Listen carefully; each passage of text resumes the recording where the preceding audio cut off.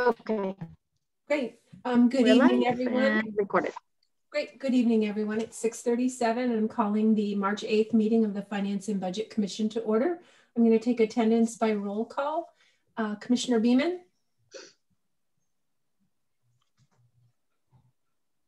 Commissioner Here. Beeman. Great, Sorry. thank you. Mute. Commissioner Busby. Commissioner Busby, I think you're muted.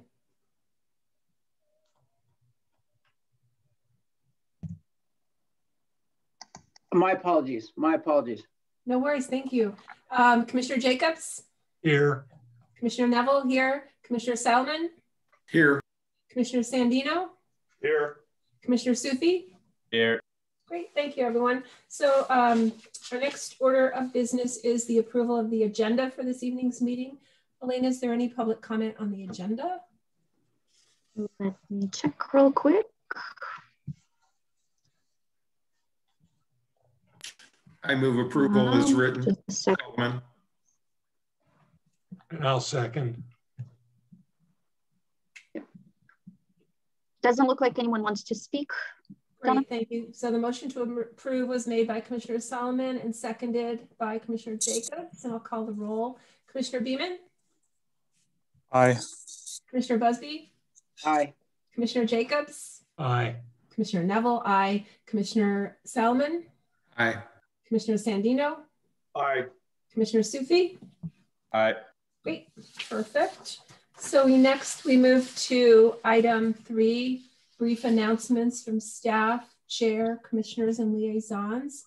Can I start with our council liaisons? If Councilmember Carson and Chapman, if you have any updates for us? No, the only thing I would mention, Donna, is that relevant to the item on the agenda tonight, we were scheduled on March 23 to have a city council workshop on goal setting and objectives. And so we'll be looking forward and appreciative of whatever guidance you give us.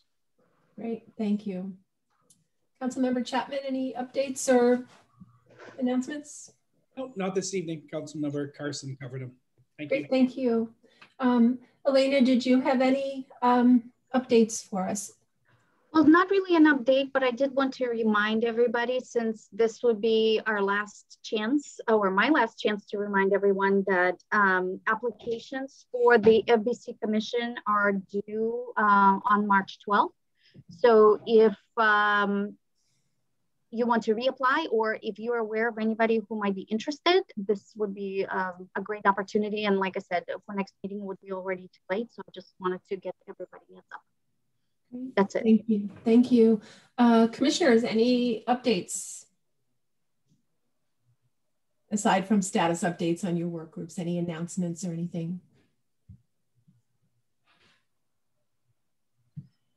I'm not seeing any raised hands. Great, and I have no announcements.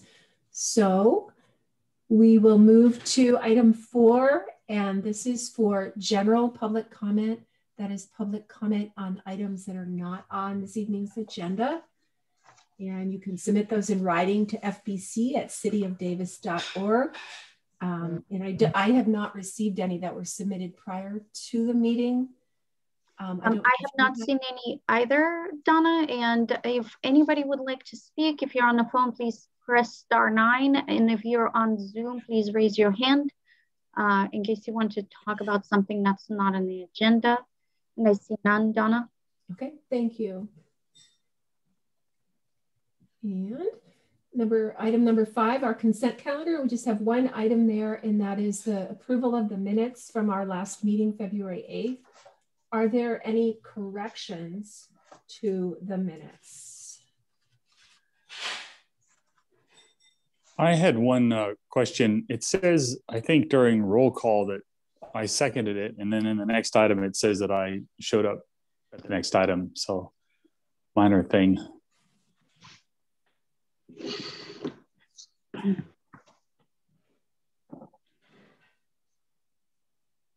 I don't. Sorry, this is Beeman. I'm not seeing where it says that. I'm sorry, I'm not seeing what you're seeing. Okay, so under, I think it was approval. Sorry, I gotta of the agenda. of the agenda. I see approval of the agenda. Yes, yes. Yes, I see what happened there. You did come in a little bit late and you did not actually make that second. So I need to go back and I'll correct that. You're right. I know you entered the meeting a little bit later. So I'll correct that. I'll go back to the tape and see who made the second. I'm working on my teleportation. You know, we had a little bit of a problem because although we were broadcasting, we were not recording those first two items. So I could only go back to the tape starting a little bit later in the meeting. And I know when you came in and we did record it then. If anyone remembers that they seconded that item, they should speak now because I can correct it. Otherwise, I don't know I'm not sure I'm going to be able to correct it. I don't have a perfect memory. So Paul, did you have a comment? My only comment on the minutes is there is a duplication. I don't think it was intentional. On the bottom of page 3, you call for comments at the bottom, and then So I did call for public comment twice. I had already called for it earlier in the item, and it was suggested I should call for it again. So I reflected that in the minutes. Did you? But what did it come after the roll call? It came exactly in the order that it appears there. So in other words, it says you asked again. I did. And then it says the roll call, and then you ask one more time after the roll call. I think that's an error, and you should just strike it. No, okay. It's not. I know what you're saying. It's the vote was on the motion, and then I was reminded to call for public comment again. So it is correct. Okay. But I know what you're saying. I had to go back and look at it a few times myself because that was a long item. Okay. Thanks. So Ezra, I don't know if we can correct who made that second on that early item because we don't have that on tape, unfortunately. But I agree it wasn't you. So other than that, are there any concerns or corrections? I'm seeing none. Is there a motion to approve the almost correct minutes? I so move. Okay. Second, Solomon. And seconded by Commissioner Solomon. I'll call the roll. Commissioner Beeman? We need to see if we have public comment. Oh, thank you, Elena. Do we have any public comment on the minutes? I see none, sorry. Go ahead. Thank you for the reminder. Commissioner Busby? Aye. Commissioner Jacobs? Aye. Commissioner Neville? Aye. Commissioner Salmon? Aye. Commissioner Sandino? Aye. Commissioner Sufi? Aye. Great, fantastic. All right. So we are now moving into the meat of our agenda. We really have kind of two substantive items. And this first one, we're moving into item 6A. And that is a discussion related to City Council goals and priorities. And you do have an attachment attached to the agenda that's kind of important. That's going to be a key document that we're going to go through tonight. And Elena, I think you were going to give just a little bit of a lead off to this item and tell us what council had asked of us. Yes, thank you, Donna. So just to start off, that the City Council did initiate the process to adopt their 2021-22 fiscal year goals and priorities. A goal setting session will be held on March 23rd of this year, and Council will consider an updated goals document on April 6th after that at the Council meeting. So just wanted to make sure you're aware of that. I know that Council member Dan Carson mentioned that earlier in the announcement, but just as an FYI, and also the City Council has requested commission work plans to be provided to inform their discussion on March 23rd. We obviously are coordinating with all of you, and this is your opportunity to provide the work plans, discuss and provide the work plans to the City Council.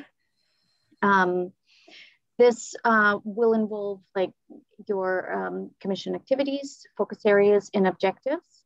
If commission decides not to have a formal work plan, you can do a summary provided to the commission priority focus areas and tasks for the upcoming year.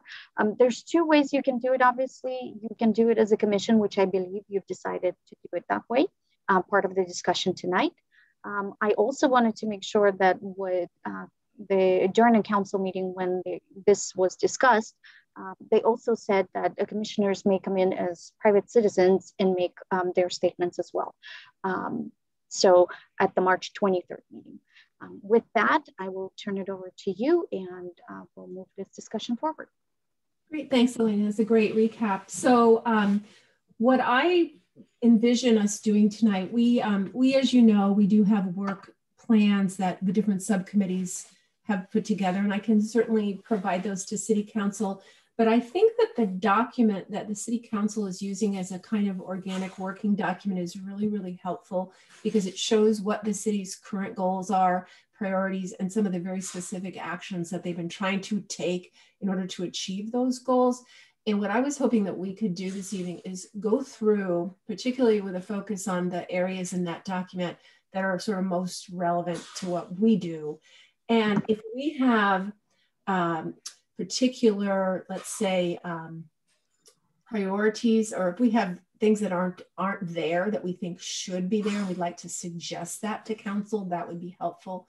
But also, secondarily, if there are priorities that we know the city has that where we think we could be helpful, I think we should note those. So I want to kind of go through the document section by section, and I'm going to take copious notes and just see what suggestions we have. And then after the meeting, I'll probably put together a coherent document. I'm not going to try to write that document in this meeting.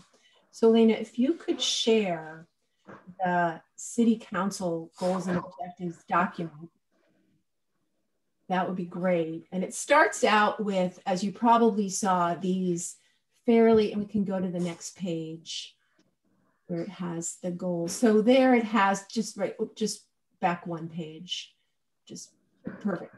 So is it okay for me to make it bigger? I'm almost able to read it. Other people may want it slightly bigger. I don't know. That's probably a little better. So as you know, it starts out with these 8 fairly high level goals. I don't think the City Council is really looking for us to kind of modify its overarching goals. You know, we could wordsmith those, but I don't know that there's a lot of value in that. I think it's more important and meaningful if we turn more to some of the specific priorities that are broken down according to those goals and go through them. And if we have things we think we should add, that would be great. Or if we think that there's a way something should really be prioritized, I think we should note that. So if we can move down in the document to that first, so the fiscal resilience. So we go to that, good, that's good, yeah. So if we go to fiscal resilience, are there items, action items under here that we think are missing, that are important, that we think the city should be undertaking, that we can suggest? There's something that's not here that we know about that falls under this category.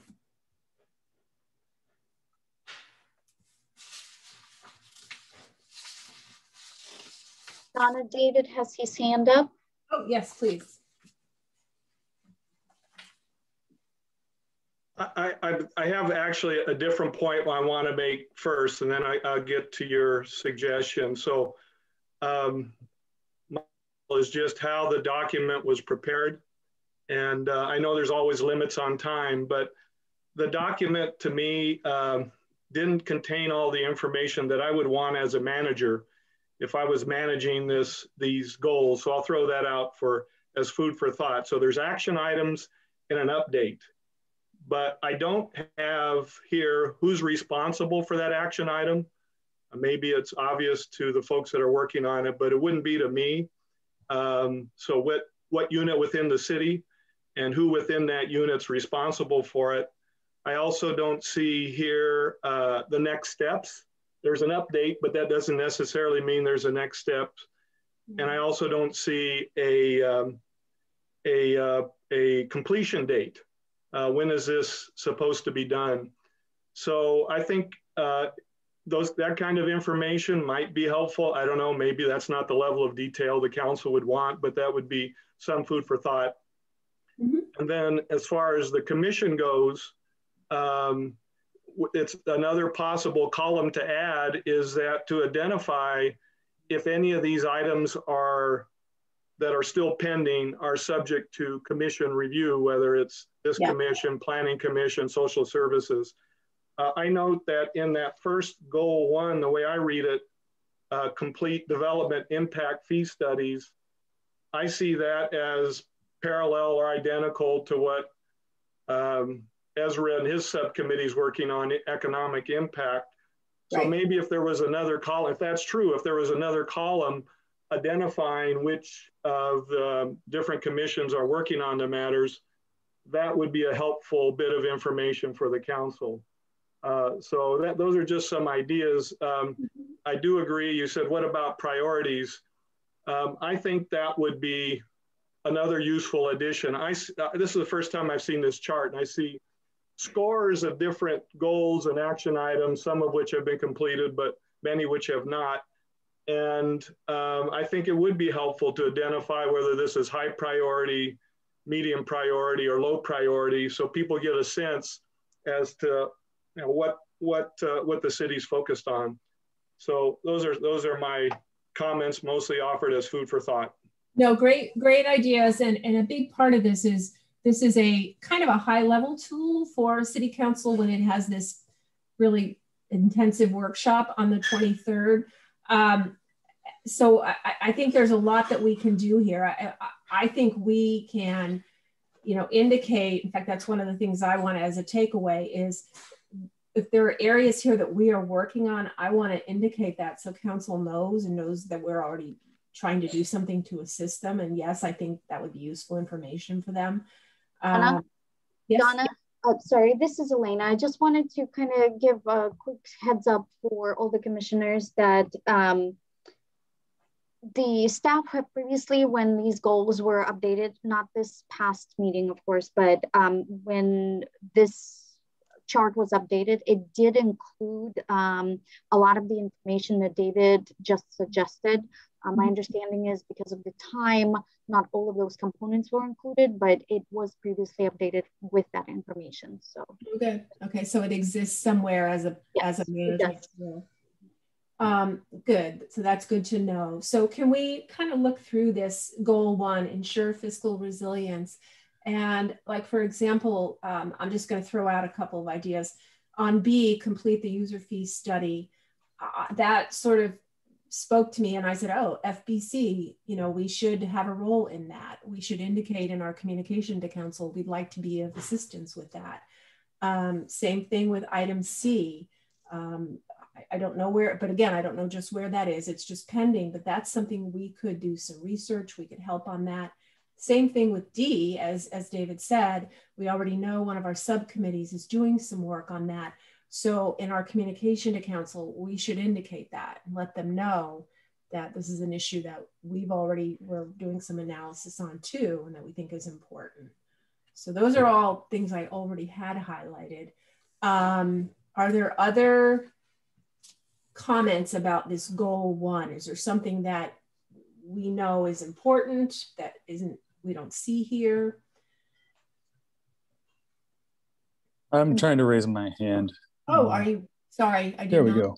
I'm on my phone. Oh, okay. It would be see it now. I got your hand now. So please go ahead. So on goal 1, this is goal 1, objective 1. 2 ideas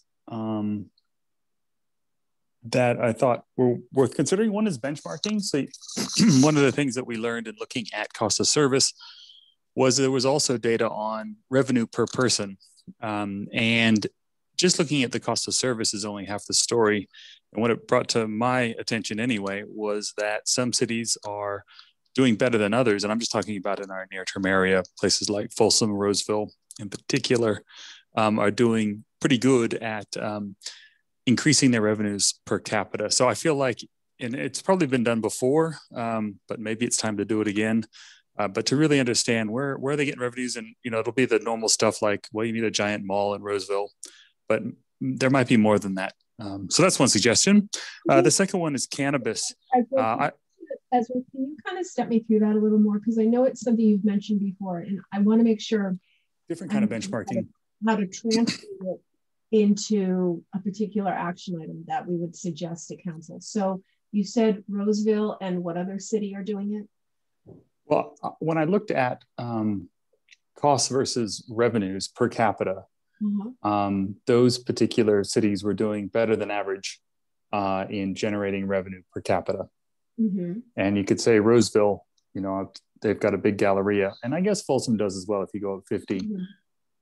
But it might be that there's more to it. And it's something I think that it's actually one of our recommendations in the forthcoming paper is that we look at what other cities are doing in our region to improve their revenue per capita. So this is just benchmarking revenue generation. Okay, so the recommendation that we might craft would to the city would say use benchmarking to measure revenue produced per capita, how much revenue is generated per capita.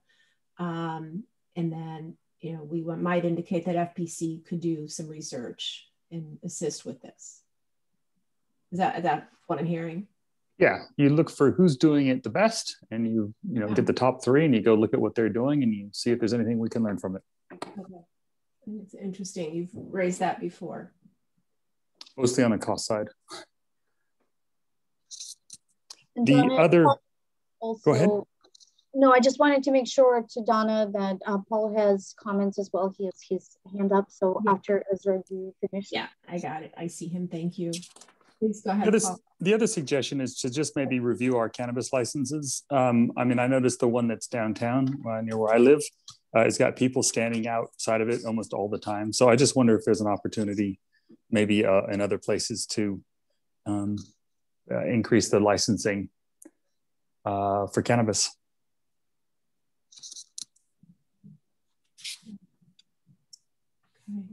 I'm going to note these, and we're going to kind of come back to this. I'm trying to do a good job of assembling them because I know not everyone may want to make that second recommendation, or even the first, but I just want to make sure I get them all down. Paul, please go ahead. I have a couple, sort of the highest level of comment. I mean, pulling back.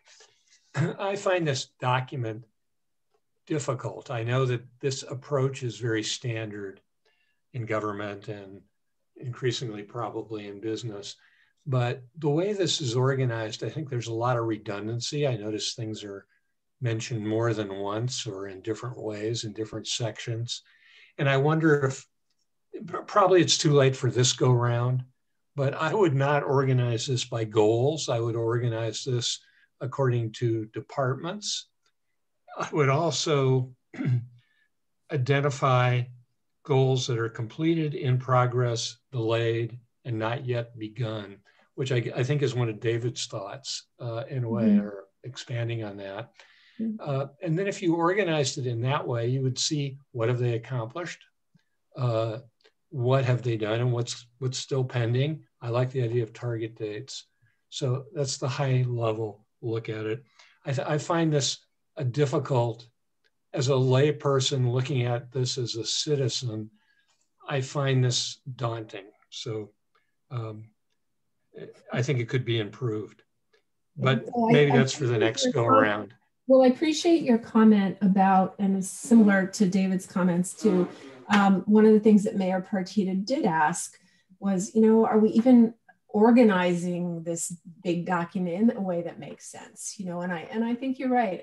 There's a lot to be said for organizing things more around the functional unit or the department that's really responsible, and knowing, you know, are they on track? Are they getting it done? If not, what's the reason? All of those things are really important because they help you with budget priorities. Yeah. So they're all important points. I know this has become a standard way of doing it. You set goals and objectives, and you have the details. But I think it can trap you into something that is not as usable as we'd like. I have one other comment in terms of the question about fiscal resilience. Something that we, and also an aim for the commission, is we have not talked about, David and his subcommittee have talked about contracts and looking at specific contracts. And I think in terms of contracting out and contracting services, which cities, including Davis, have done a lot of, it would be very useful for this commission, for staff, to have a complete list of contracts, of contracted services, with such items as when was it completed, when is it due? Because in the past, we've run into kind of renewals that were kind of automatic, even though city policy generally recommended going out for proposals again or for bid. And I also know from a conversation with another, I think this came from my conversation with Gerkern about the following item on our agenda, but people acquire software and pay annual fees. I know this, I do this with Microsoft. And then they stop using it and they're still paying the fees. I mean, we might want to look globally at what the city is contracted to do and pay, and how much of it is really useful and is being used, and how much of it could be subject to another round of bidding. I don't see anything like that in this document. Yeah, it could be a way to save some money, actually, which is why I think there is a place for it. So let's kind of hold. I've taken notes on that, but there is a little bit more of an anchor to that issue when we get farther into the document. Great. Okay. So let's talk a little bit about 2B. And I understand the challenges with the document too. I know, because we don't have a lot of context and we're just sort of doing our best. But I think on 2, and Paul, I think this is where your concern about the ERP software is really important. Under 2B, you feel— Yeah, ERB, I think, has long been something supported, which basically is, for anybody listening, is really business software, is how I think of it, that allows the city to look at any kind of level it wants, down to individual expenditures, if need be, of how the city is spending its money and how efficiently it's operating. And the commission long ago identified this as crucial, important. Some money has already been set aside for it. I know it's been delayed. We brought it up last meeting. It's been delayed because of COVID, which of course makes perfect sense. How can you have staff training in a new computer system? But I think this should be one of the highest priorities of the city. Throughout this, in various places in this document, there are referrals to acquired new software to do one thing or another. But some of those things might well have been included in a new business software more globally, and it would be more useful because it could be shared. Yeah, and we don't know. I had the same concern, but we don't know. We can't tell from this document, but it's a good point. It's just something to bring up as at the council.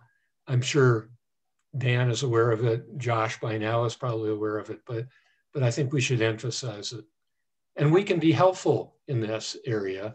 Not only are some of our commissioners have worked on this before, and we know some outside people who would probably be delighted to come back as outsiders and help advise us or give us information on this.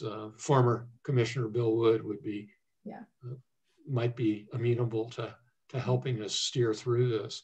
No, be good. So I want to just move us along a little bit. So on 2C, and this is where I was thinking, Paul, obviously it's not directly related to what you just said about taking a look at what we contract out for now. This is a different issue. This is look at whether there are other service delivery models. In other words, should we contract out for things that we now do in-house? But the counterpoint to that, of course, is what are we contracting out for now? And is it providing usefulness? It's almost like that should have been added there as well as a suggestion. Right, exactly. Yeah, I think there are areas where where contracting out has not worked so well. Mm-hmm. And we may want to examine that.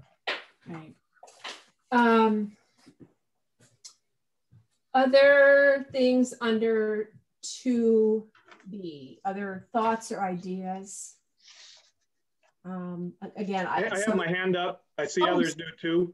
Sorry, that's sorry. okay. You may not be able to see the hand, so I'm just going to be more aggressive.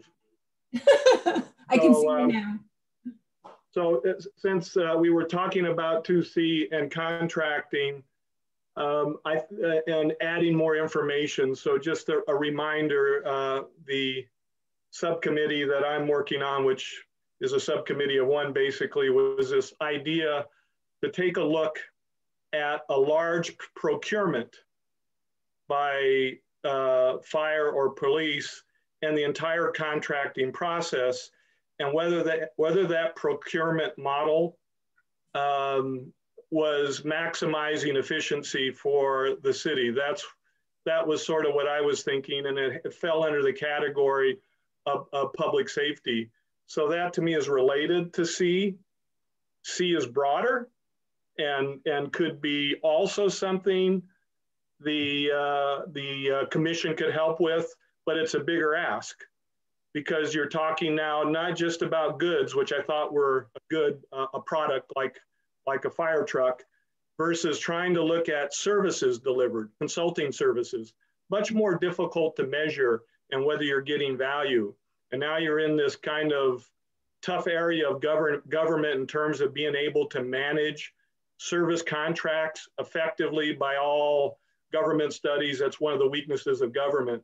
So my thought on this one would be to add my committee as one of the possible subcommittee works on this subject, but there's bigger fish to fry if the commission or others were more interested in expanding the look at contracting.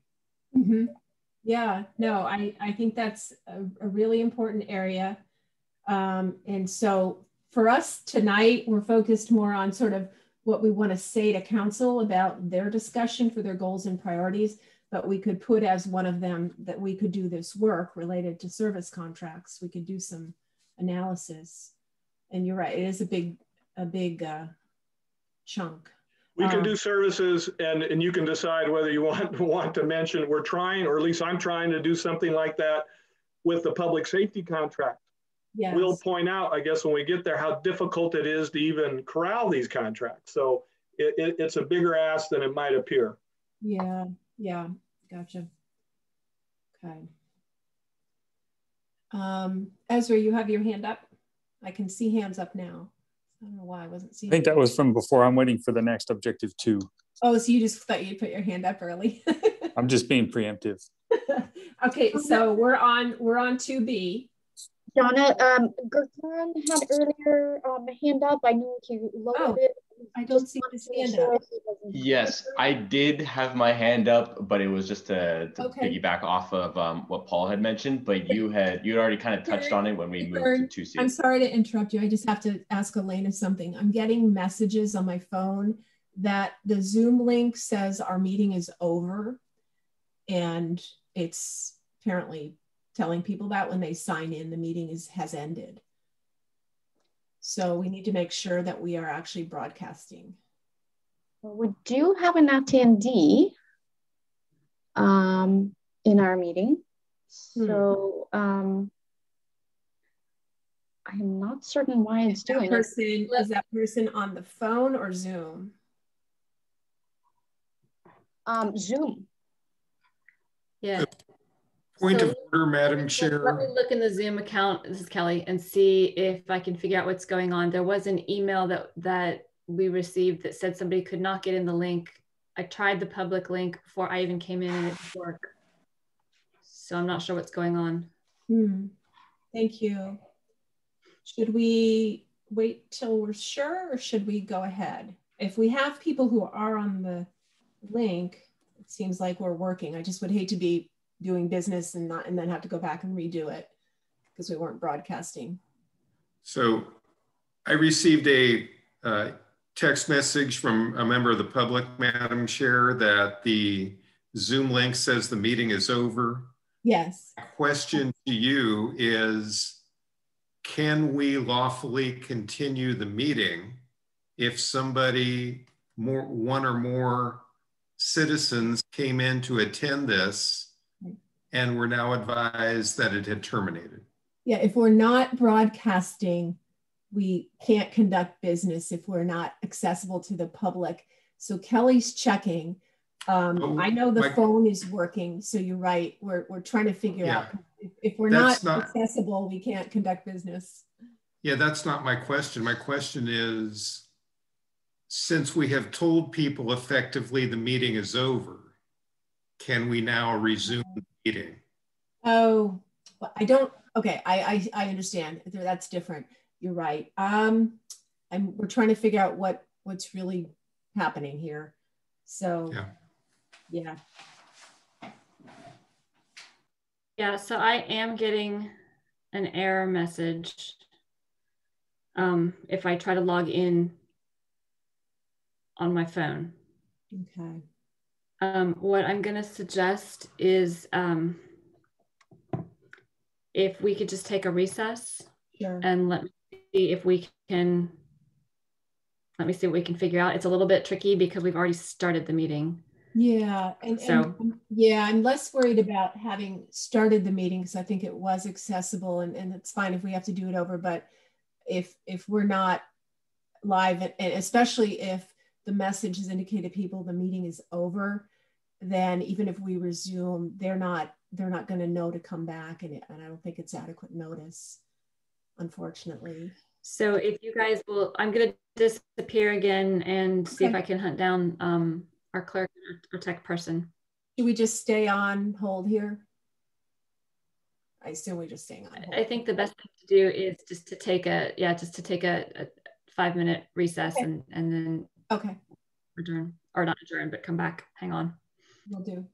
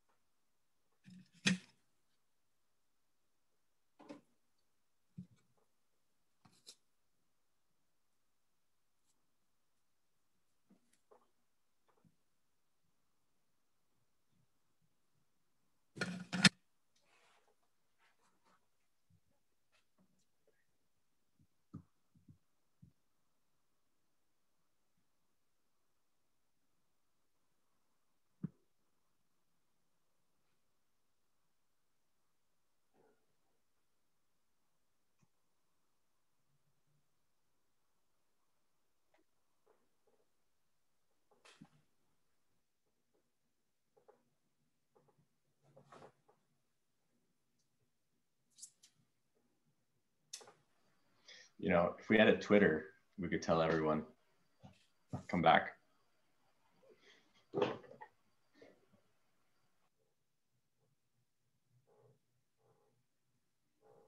You might find some demographics wouldn't get the message. Yeah, I figured that after I said it. I'd have to get my own Twitter account, for example. I actually don't use Twitter very much. It's like a little bit of a cesspool. Well, see, I'm of a generation, right, that we only had arity characters for the entire computer, and I'm not going back. Oh, goodness. I guess, do the commissions have like any social media of any sort? Facebook or anything along those lines? Some way to like stay connected with us? Some do, yeah. Okay. Maybe that's like part of the communication thing. Yeah.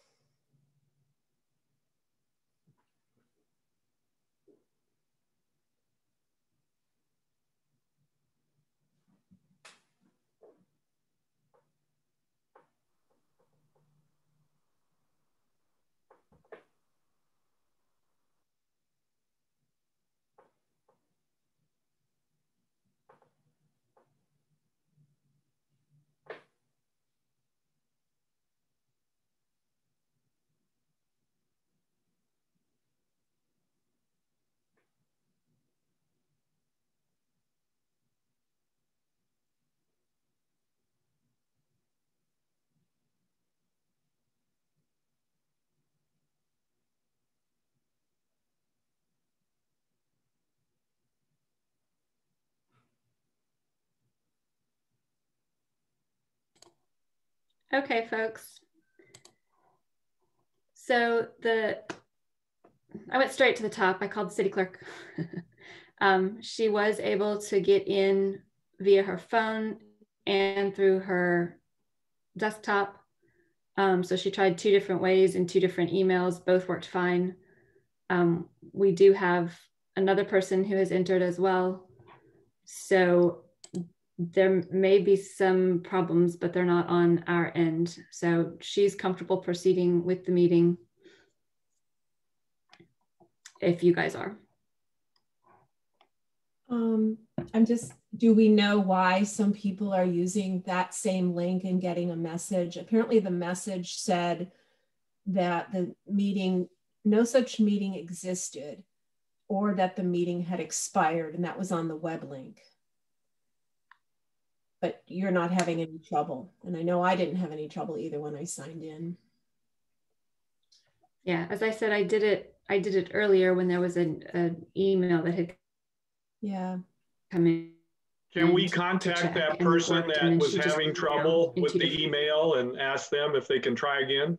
Yeah, I'm doing that now. I did send them a message already. Okay. They haven't responded, but I don't have an email, so. Okay. Oh, it's working now, so I feel even better. It's working for that person and you've all checked it, so let's continue. So, okay, it's all good. Thank you for checking. So so we're back on, we're streaming and we're recording and everything. Whoops. We're recording. Very good. And we're back to the same spot, goal 1. Thank you.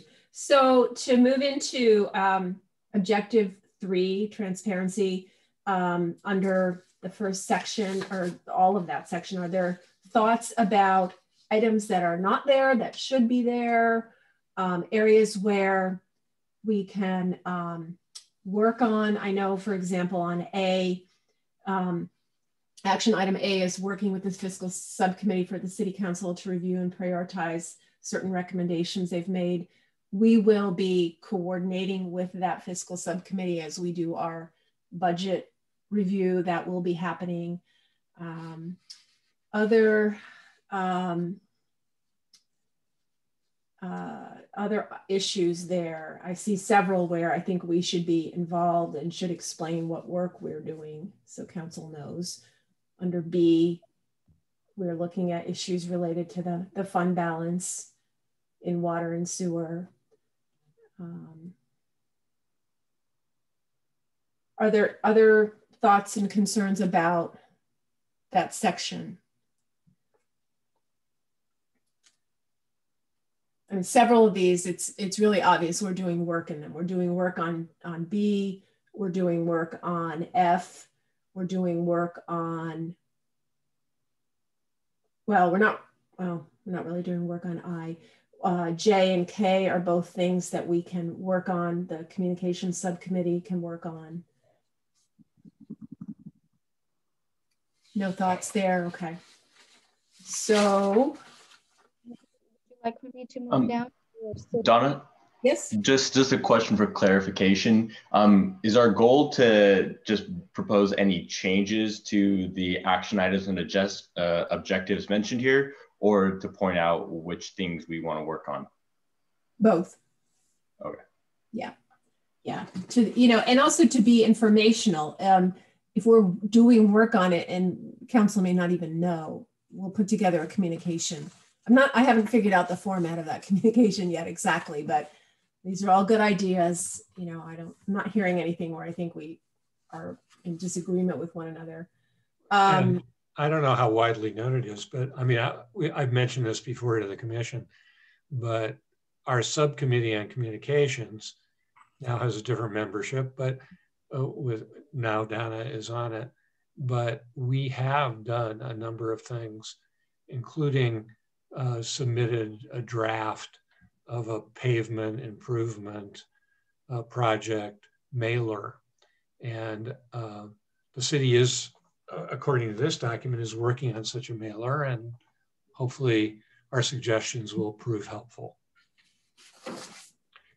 So on the whole subject of mailers having to do with fiscal issues, not policy issues, but fiscal issues, I think we should, and I believe will continue to make an effort. And that does show up in several places. Right. On moving on to page 5. Are there, again, there's action items there where we could be useful. It seems really clear to me. Certainly we could help with that if council wanted our help. Other thoughts on providing a robust support network for business?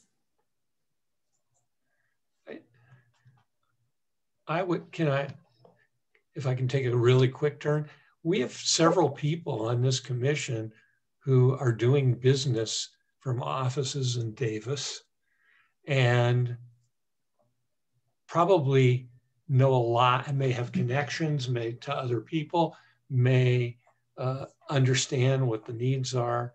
And I think we could play a very active role in looking at the inventory of properties that are available for commercial development in Davis, and perhaps coming up with some interesting uses of that property, those properties that could attract proposals, that could attract developers or companies who would be interested in being near the university and working in Davis. Yeah, that's what I thought. Ezra and Ezra does have his hand up now. Ezra, go ahead. So the thing that I was going to put forward here is the local preference paper that is still in committee, but I do have feedback. I think it's on me. But this is something that many of the nearby communities have implemented and I think could be used to support and foster local business. So stay tuned. We'll call that D. So I think because that's something that is still in progress and you're working on, it's certainly fine to mention to council that you're working on a proposal and explain to them what that is. Yeah. So objective 2 under goal 2. Thoughts there. Some of these are getting a little bit into land use issues that are not completely in our jurisdiction, a little bit. One question I had, and maybe staff can speak to this, is have we done, I think we've done an inventory, and I guess a classic study is understanding what is surplus to needs. And yeah, or, selling the property on Fifth Street, which is got all kinds of uses, but, moving it to the periphery, that sort of transaction that could potentially free up a lot of capital. But I imagine that must have been looked at. Do we have a surplus property inventory, Elena? Where we know, or where we've even designated things as surplus? I do not know the answer to that question, so I have to find out.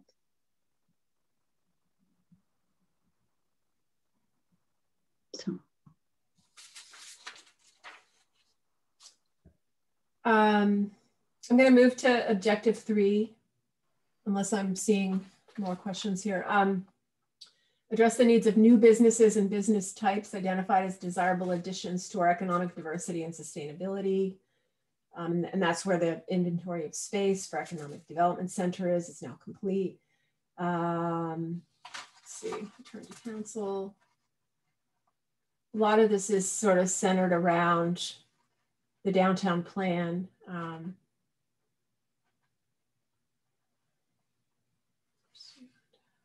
I don't have any suggestions in that area, but if others do, I'm happy to hear them.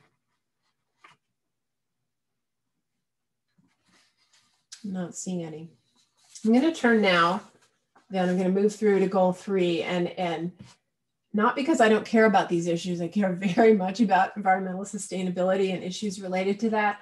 But much of what is in here is something that is more suitable for other commissions than us. So in the interest of time, unless there's some specific thing that you think finance and budget could do, I'm not seeing a place for us in goal 3 and all the way through goal 3, really. Not that I don't think it's incredibly important, it is. So, not that David, please go ahead. Can I actually jump back to goal 2 and add something? I just don't know where exactly it would fit. And the reality is that there's a lot of excess property that the University of California, Davis actually owns.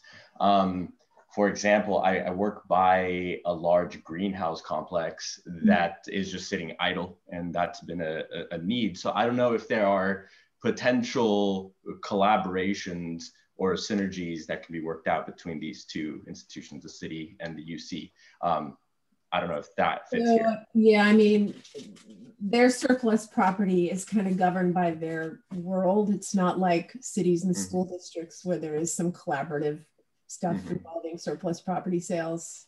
So definitely. I'm not sure we'd benefit from that. David, you had your hand up. I do. Just to reemphasize the point I made, that I think you were right that this area relating to the environment, there's other commissions that were probably more focused on that, whether it's the Planning Commission or the Natural Resources Commission. And if they were identified, if we had this other column that someone else is working on it, that makes sense. I do see a possibility for things that this commission could do, focusing on fiscal finances. On each one of these, if we wanted to, we could do a financial analysis or a fiscal analysis of this implementation of the city's climate action plan. What are the consequences? What are the costs? What are the benefits? So all of these have fiscal impacts, but I think the driving policy isn't, at least at the outset, isn't coming from this group. It's coming from one of the other commissions. And so I do think another column would be helpful. Yeah, no, it's a good point. Yeah, I hear you. So I'm going to move to goal 4, and I want to hear thoughts for items that should be there or ways that we should be helping. Yes, so under objective 1, one thought has been, and we've been working, the community development subcommittee was working on this with Michelle and Ezra and I before we stopped working on it. And it was specific to how the delivery of CI project rates, so how many of them are on time and how many of them are on budget, is something that is kind of surprising. And actually it comes up again even in this fire station review, because we'll plan for example, 16-17, we were supposed to spend 1.5 million on a fire station review, and we've only spent about 8,000 of that, and that was back in 2016, 2017. And then you go into more of these CIP projects, and you'll find one project was supposed to, I can pull up the number here, 8233, I believe this is the VMC rehab. It was intended to be a $1.2 million project that ended in 2016, 2017, or 2017, 2018, and added another 700,000, and it was delivered a year late. So the question starts to become, how well are we delivering our current CIP projects? And is there a pool of money that is sitting there for unfulfilled CIP?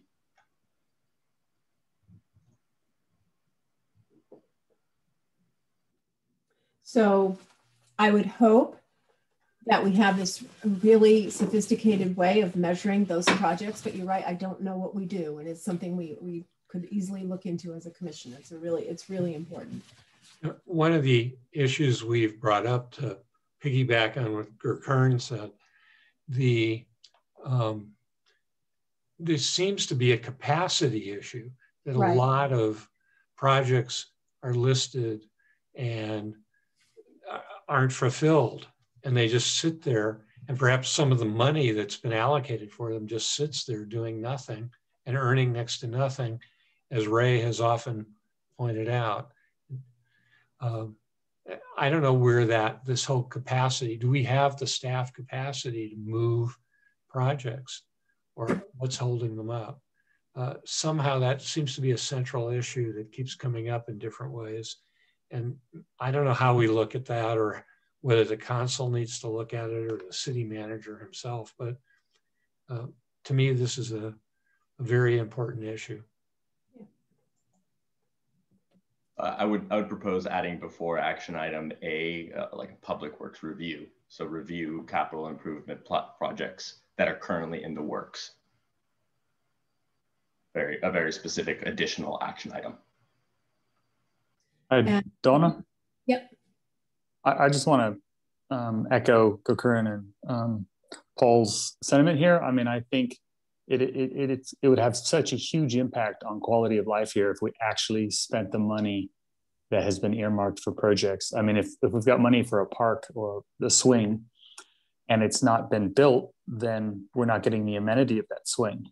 And so you could rapidly improve the quality of life of people in this community by just delivering all that stuff. So I do think that delivery capacity should, and I quickly scanned all of the things again, and I could not find anybody speaking to, or any of these speaking to delivery capacity, but I could have missed it. There's like 50. Right. But I think it would belong here. Yeah.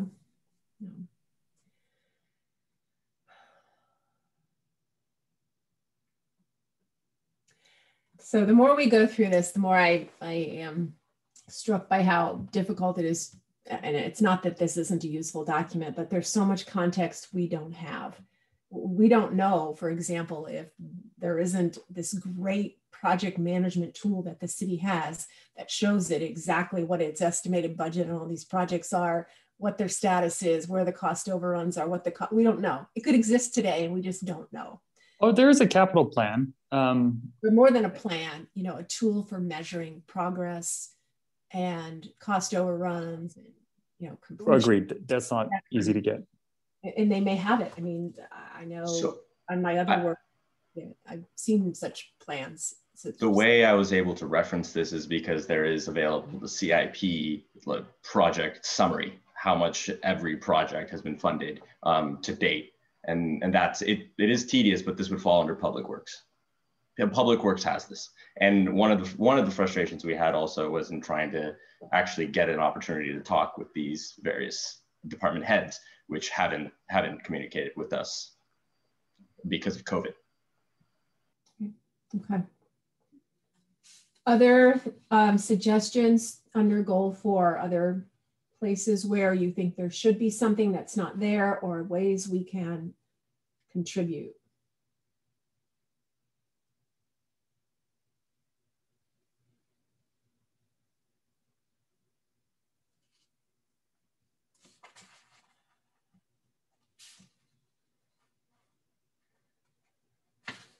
Oh, Ezra. Ezra, do you have your hand up? No, sorry, I'm slow on the lowering hand. There we go. Okay. I know there's so much more we can do, and just in the interest of time and kind of moving through this, I realize we can't get to everything we might want to add, but okay.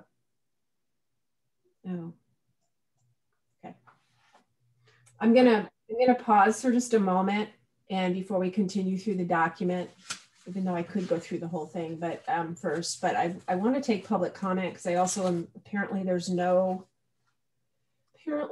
there are no instructions in the agenda on how public comment will be handled, but that actually, it is there. So let me read it. Maybe it's not jumping out. Let me just read the instructions on the agenda. Oops, 1 second. Let me just get my pages in my order here. Oops. Sorry, if anybody, oh, there we go. Public comment.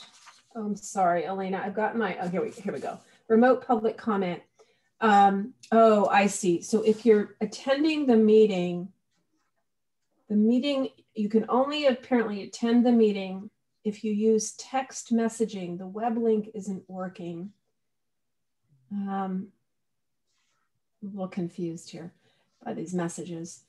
There are no instructions in the agenda on how public comment. So public comment can either be emailed to fbc@cityofdavis.org, or if I'm sorry, I'm a little confused by this, but if the person is called in, they would be on the phone. Donna, when people are on the phone, they can do a *9. Okay.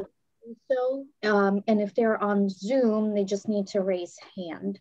At the moment, I do not see anybody who's calling into the meeting. We do have somebody who has a raised hand in the public right now. Oh, okay. If you would like to hear them speak. Sure, go ahead. Go ahead, please go ahead. And maybe that's who this is, trying to make public comment. So, and then we'll continue with where we were. Okay, hold on a second. And we have Matt Williams. Okay. Who would like to speak. So hold on a second. Matt, can you hear us? You can unmute. I can hear you. Can you hear me? Yes, I can hear you. So if you need to speak, this is your opportunity. Please go ahead. Two things, both fall under the realm of holistic.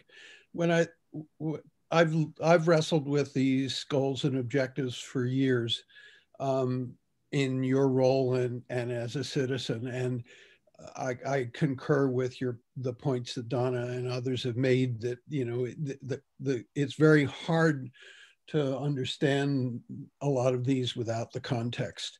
But even more importantly, what we have here are a set of goals and objectives in an environment in which the city has no vision. If you go to the general plan, there are 35 different statements that are given the label of vision, but they are really not a vision. What is the vision for Davis? Is Davis a bedroom community where the vast majority of people who work and live in Davis have their jobs outside the city limits? When we look at objective 2 of goal number 2, economic development, what is the context? What's the vision where we're trying to do these granular goals and objectives? So if I were in the Finance and Budget Commission still, I would be strongly advising the City Council that the city needs to do a process to establish what is the vision for the future of Davis. I would argue that the reason that the DISC proposal, the biggest reason that the DISC proposal failed, was because it had no context. It stood out by itself, and you couldn't understand how it was part of an overall plan. The same thing is true when you look at the individual goals in revenue. The very first one talks about one particular rate study. Well, the Utilities Commission is actually in the process of 4 different rate studies. And one of the things that's become very clear is that if we are going to be thinking in the eyes of our ratepayers, they don't care about each individual rate. The city may do that because fiscally that makes a difference. But what they really are looking at is the holistic view of the entire utility bill. So one of the things that the Utility Commission is doing is looking at rate balancing amongst all of the utilities so that there is predictable rates for the combination of all of the utilities and predictable revenue for each of the individual utilities from the city's position. So I would recommend strongly, if I were in the Finance and Budget Commission, to say, that kind of rate balancing should be done, and that finance and budget would come back a year from now and look at whether or not, after rate balancing has been done and the 4 studies are completed, whether or not there are funds that can be used in other ways. I could go on, but having a vision that, other than the de facto vision of Davis is a bedroom community where where most people do not work within the city limits of Davis. And even the people who work in the city limits of Davis, most of them are part-time employees. We need to have a vision that we agree to. Then we can build some of these goals and objectives on that vision, and people will understand it and be able to move forward on it. Thank you. Thank you. Thank you for the comment. So I'm going to pick back up where we were at. We were under goal 4, and I just want to have to move along a little bit here. I know this is a long document. Are there some thoughts in item 4? And again, this is really, the focus is on the actual maintenance and on the funding and improvement of infrastructure. These are all obviously areas where we could add analysis and review, but in terms of whether there's something missing here, not seeing any hands. So I'm gonna move us to objective 2 on page 12. Can I go? Gurkern and I, in the context of the next budget item, Gurkern pointed out that there is a way to raise revenue for something very specific for firefighting, which is a big expenditure of the city, by imposing a special kind of parcel tax that takes into account the risk that a taller building might have. So you would have a stream of revenue that could allow you perhaps to hire more firefighters, to buy more equipment, to maintain what you've got. So that was Gurkern found out another community, I've forgotten which one, came up with that. But I wonder if there are other ways that other communities have imposed special taxes that would be helpful to the city. I don't see a lot. I guess the word tax may be forbidden from this kind of document, but well, it isn't. But people don't like to talk about taxes, but one way is to have selective taxes that really put the burden on the kinds of structures or activities that require additional revenue. And I don't see that anywhere in this document exactly, but maybe somebody can correct me on that. Let me also really quickly support what Paul was referencing. It was the city of Orinda. It's called a fire flow tax. This was referenced by FEMA and the United States government as being a source of fire and EMS revenue. And basically, if you're planning on building taller buildings, it doesn't make sense that you would have a disproportionate tax to support this fire protection. So it is a parcel tax specific to your fire risk. That's about it. Okay, thanks. So I think that's the whole thing about fair taxes are on goal 1, objective 1. So maybe we could put it there or suggest to go there. Okay, so I'm going to move down bottom of 12, objective 2, providing a safe and efficient circulation system. There's some places for us to do some analysis in here. I mean, those are pretty evident under C, for example, but is there anything that's really missing here? And again, this really is primarily more of a land use issue, more of a planning commission type issue. Oh, I got 2 hands up, Ezra and Paula. Ezra. Oh, but again, sorry. Go ahead, Paul. I'm taking mine down too. Okay, good, because that's sort of outside of our. So objective 3, addressing long-term maintenance and funding needs for parks, open spaces. There's some identify sustainable funding sources for the urban forest budget. The city's got a grant for that. Let's see, I want to keep going here a little bit. I don't think under 3A, there's too much for us. Under objective 4, there's something I want to make sure I catch it. No, I don't see anything under 4 either. I'm not seeing it. That's more land use. But with the sports complex and the aquatic center, those where things are you, Paul? Where are you? That's objective 3, or am I in the wrong section? Oh yeah, so you're back on 3. Okay, go back. Yeah, we've looked at those in the past. They've been previewed, and some of them have been promised they would come back as they moved along. And I think we definitely have a role in at least looking over the shoulder of the consultant reports. Oh, where are you? Can you help me find where you are? I'm sorry, I'm on goal 5, or is that not where we are? No, that's okay. I thought you were going back. So you're on goal 5. Goal 5, objective 3. Oh, okay. On the sports park economic analysis. That's just a natural for us to look at. And we have looked at it. I don't know if we looked at the sports complex, but they did present the aquatics plan to us at one point. And it seems to me that's perfectly appropriate. We have a lot of people who keep their pencils sharp and their calculators handy and can chip in and challenge assumptions or recalculate.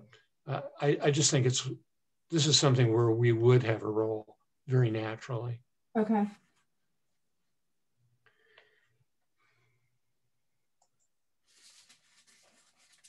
Sorry, I'm missing something that I thought was in here. I'm going to keep moving if I don't see hands raised, because we're kind of getting.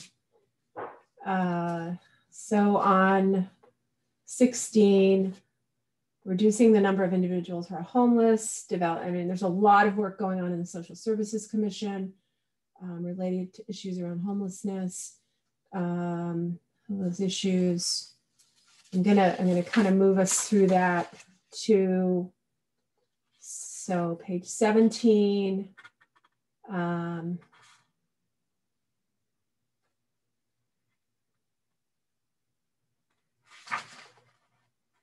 missing some. I must have skipped something that I wanted to. I'm going to keep moving though if there aren't comments on them. Page 18, objective 4, provide visible and sufficient public safety services throughout the community. A lot of these are things that are more within the Police Accountability Commission.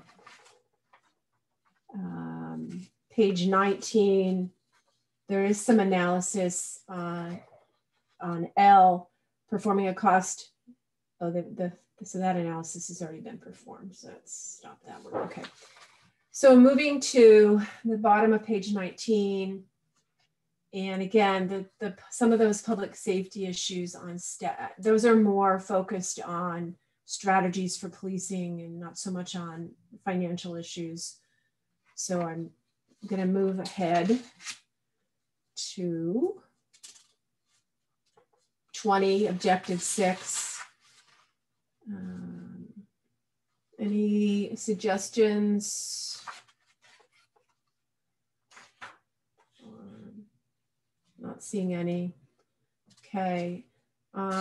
Page 21, objective 7, using the 5 E's to improve traffic safety. Again, more traffic issues, not so financial. One of the things that that Ezra and others have brought up is the whole notion of measurement of metrics for what, and I think that comes in terms of a lot of public safety objectives a variety of things. I mean, well-being, the community well-being.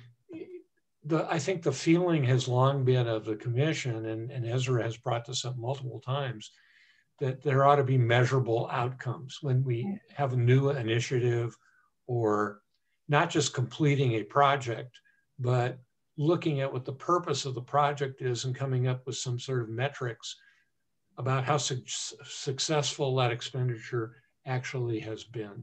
Mm-hmm. So in policing, you might say we're going to change our policing strategy. It doesn't seem, you ought to have a metric if you're going to use resources to change how you do things. Should you have a metric to measure whether you've accomplished that? Mm-hmm. And it seems to, and these are tricky and subtle, but this commission has a lot of expertise in business, and this kind of thing is done all the time. And I don't, again, this is sort of more global than on any specific item, but I think it's worth thinking about. Sure, no, excellent point. I'm going to move us to goal 6 and kind of see if we can push through the remainder of this really quickly. Under goal 6, are there some suggestions, areas, David? Just to follow up on Paul's comment, having some metrics. So the way I see this list, there's over 100 different ideas. The vast majority of them fall into the category of planning, doing an assessment, a strategy document, and all those are good things to me up to a point. But where you can really do the metrics is when you have a physical improvement. And to the extent there's a focus on that, that's easier to show that something was actually accomplished. So on page 24, you have good examples. You have things that were concrete, complete 3rd Street Gateway, and then complete 2 public restrooms. Both are those completed. So just another general observation, the more you have, more that we can focus on as a city on things that can make a concrete improvement, the more likely we're going to get an outcome like that. The strategy documents, the assessments, there's a lot of those that are going on. So maybe that's another part of the conversation. How do you prioritize those? Mm-hmm. So that's my metric. If you have something more concrete, it's easier to evaluate.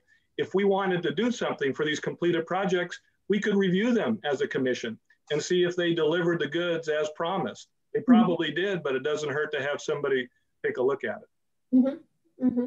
Yeah, there's a great example of identify intersections where the most accidents are, and then come up with a plan to ameliorate the problem. And then you could, in theory, you could measure your outcome. Have you successfully changed what's happening at these intersections? Have the accidents actually gone down? There's some really great ideas in this document, and it would be nice to see how they play out. Right. So I have to ask Councilmember Carson, do you guys have like an all-day meeting plan for this? Is that the plan? I think it will be several hours with this being the virtually sole focus of the meeting, which was sufficient since we're going to war game a lot of ideas. I'm sure do some ranking and things like that, but then we have another whole meeting after that, March 23 meeting to reach further decisions. Yeah. And we will be receiving public comment on March 23. Yeah.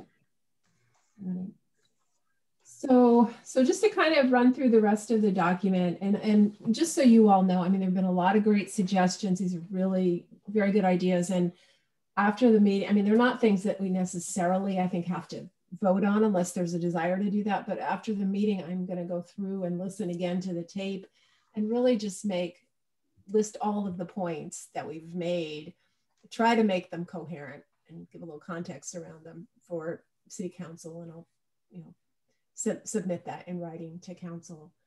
So, and I realize, as Elena said earlier, you may have individual comments you want to add as well, because for us to go through all of this in just as one of our agenda items tonight, it's pretty difficult to really make any progress and do anything that meaningful. Are we allowed to send? I sent you something, sort of a summary of all my thoughts on this document, and can you use that as input, even though we didn't discuss it publicly? I can. You just send it to me, and that's fine. And Elena's sharing it now, and I don't want us to kind of go through each item in it. I mean, it's very helpful. We had a lot of great points. And Elena's going to post it to the agenda as well as an additional attachment. And a lot of them are things we have talked about. I think we've touched on many of them. But I'm gonna kind of move us a little bit forward here. So under goal 6, does anyone have any thing they want to add anywhere through goal 6?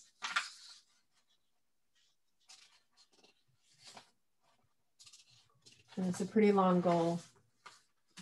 I'm not seeing any hands up at the moment. Oh, no, okay. No, goal 7.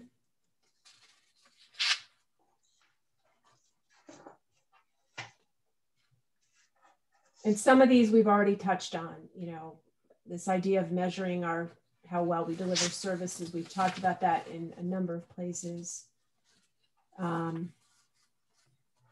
The last goal, to be honest with you, I don't know if we want to discuss it or not. It's more about the internal workplace dynamics. I don't feel that I have a lot to add. I'm not sure it's really our role to manage the internal workings of the staff. There is one item that I know Paul would be interested in, this idea of completing a citywide classification study. I think that's something where we could add some analysis to that, because classification studies are really, really important. Those describe the positions in city government and the salary ranges and the duties. And it's a really interesting area in local government these days. And I think we could add to the fiscal analysis on that. And the other thoughts on 8, objective 8. So I'm not seeing any further. So I'm going to go through, and I'm not able to restate every single point right now that was just made. I've written many of them down, and the rest I'll go through the tape and listen to. And I will put together a summary of the points we made for the council, and we'll provide it in writing to them. These are all super helpful, great points. And obviously you're all free to submit your own individual comments as well if you want. Unfortunately, we can't outside of this meeting, I can't send you my summary and have us all discuss it outside of this meeting. I just have to, do a synopsis based on what we've discussed here. Is there anything that someone suggested that people feel really shouldn't be in our recommendations? I got the sense there was general sort of uniformity around things. Okay. So with that, we can move on from this item into our next item of business tonight, which is our review of the city staff's analysis related to the proposed purchase of the fire ladder truck. And I thank you for those of you who are able to kind of consolidate some comments prior to the meeting. It's going to make this really useful, so that we're not trying to put together 7 sets of comments. Before we get into the item, I just want to call for public comment on this item. Donna, are you calling for a public comment on the fire ladder truck or on the prior one? Okay. Fire and ladder truck. Yes, we already had public comment on the other one. Yeah. Okay. If anyone would like to speak on the fire ladder truck, if you're on the phone, please press *9. If you're on Zoom, please raise your hand. And I see nobody wanting to speak at the moment. Donna? Great, thank you. So I sent, as you all saw, I sent out an email because we got this analysis on Friday, and I suggested that perhaps some subcommittees, if they had the ability, could form and consolidate comments. So Ezra and Doug and I did do a consolidation of ours, which I can share with you. And then Paul and Gakern were able to consolidate theirs, which are attached to the agenda. And Ray and David, I don't know if you had the opportunity to do that. Ray, you have your hand up. I have just two questions, actually three questions. The first is, I think Gakern and Paul did an excellent job and echo almost all the questions I would have. The three additional ones are, firstly, what unique capabilities does the squad truck have that an engine or ladder would not? As a part of the proposal is to replace the squad with the ladder truck. The second is, how often has the squad truck made use of its unique capabilities? And then the third is, doesn't the National Fire Protection Act require both sprinklers and standpipes in the types of buildings that the ladder truck would service, thus making the need for the apparatus questionable? So you guys that's are all I have. Thank you. That's super helpful. I had no idea that you guys were so knowledgeable about fire equipment. So just to give you a little background here. So yes, Paul and Gakern did a great job with a summary of their comments and questions. And then Doug and Ezra and I combined ours. And the 2 points that you've just made are in our summary document. No thanks to me, but Doug actually made both of the points you just stated here. So what we could do, and this may be a really easy, efficient way to kind of handle this, Paul and Gakern's analysis doesn't conflict in any way with the one that Doug and Ezra and I did, and I can share that with you now, and maybe what we would decide we want to do as a commission. And David, I want to know if you have other comments too, but we may just combine the two documents or just attach them and provide them to the city staff and city council. So David, do you have any comments you want to offer? Well, I do. I didn't see these other documents, so I'm at the risk of repeating something that was already said. I'm trying to scan them now a little bit. I didn't realize they were coming in. So I do have comments. I could give them real quickly, but they may have already been given. And that's fine. So what happened was, we were sort of juggling the Brown Act and other things. And so the analysis that Paul and Gakern worked up, that was sent to Elena and she attached it to the agenda today. The document that Doug and Ezra and I did, we didn't send around to you, and we should share it now, because you're right, you haven't seen it, just because we had very limited time and we got it together today.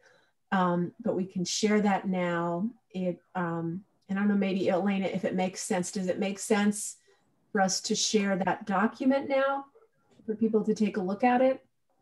You can, but I did want to mention that we do have a fire chief who was prepared to make a presentation on this item, and I wanted to ask if we are prepared actually to hear the presentation. Or if you decide not to have one. I'm sorry, I didn't know that he was thinking of doing a presentation because he had done one for council.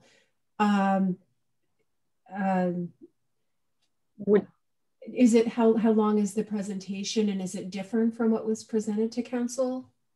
Well, this is actually, this particular presentation is more focused, I think, on the costing. You've obviously seen the staff report. He was just having some additional information in terms of hopefully maybe based on the questions that were provided. So it's up to you. Okay, so let's do this just because we're, okay, I hadn't realized that. So let's do this. Can we share the document that Doug and Ezra and I put together and give people just a chance to kind of glance through it. And Doug, you may want to speak through it just a little bit too, since you did a fair bit of the writing. And then we would certainly like to hear from the fire chief, of course, since he's here. And then especially if we can focus more on questions that we might have. So sure. And Donna, if you can provide the document that you have, I only have the one that Paul had. I know. So quickly, if you email it to me, I will be able to get it. I am just about to do that. I'm gonna get in there. And okay. While we're waiting, I have one general comment. I was really struck, and probably you all were, that the idea of getting this new truck sounds great, right? You get hopefully the grant would cover the cost of the equipment, pay for some of the added staff, at least for the first few years. Sounds like a great deal. But then you start looking at all the ramifications, and you need a new fire station, or at least to remodel an old one. And I'm not saying we shouldn't do it. I'm just saying that the economic implications of getting a grant can often go way beyond what seems like, in a way, a freebie. These are not free. You have to staff them. You have to plan for a new facility and so on. It's a much bigger deal than just adding a truck. So Elena is sharing the analysis, and Doug, I don't know if you want to do a quick kind of summary or recap. You had some really great points in here. Yeah, sure. I guess I'll just go through these points, and then your idea, Donna, is that Chief Tenney can then kind of like incorporate responses into his presentation. Is that right? That'd be great if possible. You know, the more he can answer. Yeah. Okay. So, yeah. Good evening, Chief Tenney. And can I ask you, is that the appropriate way to address you? I'm an ex-Navy guy, and I just want to make sure I'm using the right. Yeah, absolutely. That works just fine. Okay. All right. Well, anyway, thank you for your, the presentation you made to council back in November, I think it was, and the information we got in the staff report. Having said that, having read the material that we had access to, it was not clear to me that we've established, or that you've established, that there's a need for a new ladder truck.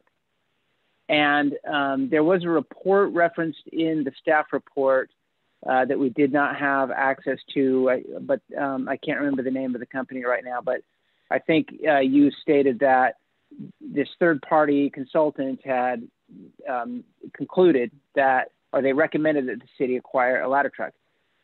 So at any rate, we did not have access to that report, and again, from where I sit, it's the need has not been established, and I think several of us on this commission, feel the same way. There's a couple of points about that. One that we'd like to know is, right now, I think that the UC Davis ladder truck responds to Davis emergencies that require a ladder truck, and one of the questions that's been asked is, how many times has that ladder truck been needed to respond to fires or to situations in the city of Davis that specifically require that equipment? And that's one of the overall questions. Okay, the second point here is that tall buildings and current building code. And my understanding is that all tall buildings, like one of the points was made that in the staff report, that there's a lot of newer buildings being built that are taller, that are up to 7 stories tall. My knowledge of building code is that those buildings are all sprinklered, and that they have standpipes inside of the buildings on every floor for fire equipment to attach to. So, another observation is that, we've got tall buildings that are much taller than 7 stories, all in every city throughout the world, that cannot be reached by fire trucks. And those fires are typically fought, my understanding is, by firefighters walking up the stairs and then connecting to firefighting equipment in the stairwell and fighting those fires. So that's just another point that we'd like some understanding of. As I mentioned, the alternatives and the UCD resources. The other issue down here is ongoing and staffing costs. And this is what really, I think, gets problematic for me and some of the other people I discussed this with, which is that we're talking about significant long-term ongoing costs. And the grant that you referenced in your staff report, to my understanding, covers the first 3 years of these salaries. But after that, the city's on the hook, and we're already in a situation where we have, scarce resources that we're trying to allocate. And that leads to the last point, which is the potential alternatives. This is not a question for you, Chief Tenney. It's for other members of the commission and for the city council. But we have significant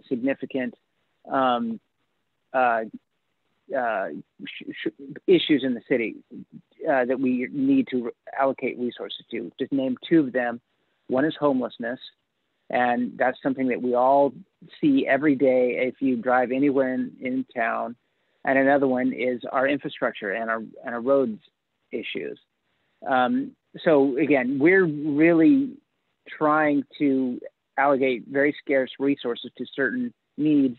And from my perspective, ultimately, we haven't really established that this is really a clear and present need, this ladder truck in the city. So with that, I think I'd turn it over back to Donna or Chief Tenney. Donna, I would strongly recommend that the chief has an opportunity to give his presentation, because I do believe some of those questions would be answered. So yeah, that's what we're doing, Elena. That's what we're doing. Yes, absolutely. Okay. We're very thankful that he's here. That was our plan. So, okay. Yeah. So Chief Tenney, if you'd like to go ahead, please go ahead. Thank you for coming here tonight. We appreciate your time. All right. Thank you very much. Well, good evening to all of you. I appreciate the opportunity to talk to everybody and hopefully answer your questions. And I think the presentation will provide a lot of those answers and some background, maybe some foundation. And so let me start by making sure I can share screen here.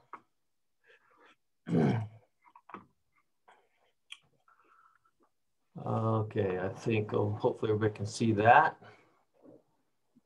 So again, thank you for being here. We have presented to council back in November, and some of these slides we're taking from that presentation because I think they were good to kind of, again, build that foundation. And with council, the direction that we were given from council was to come back with a cost analysis. And there hasn't been approval for the truck at this point, but this is the task that they've given us, to come back with this cost analysis.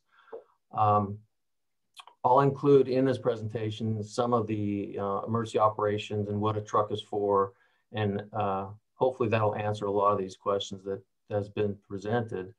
But in that cost analysis, we're looking at the ladder truck acquisition cost, the staffing options and costs that some of you referred to, the operations and maintenance estimates that we have for that, and then also some estimates for the fire station modifications. To help give a little bit of a background for the Davis Fire Department, just on the incidents where we have been. In 2019, we actually ran a little over 6,200 calls for service emergency responses. In 2020, in a rare circumstance, usually those calls go up between 5 and 10% or more every year. But because most likely of COVID and some of the data we're gathering, we actually went down a little bit for incidents over this last year.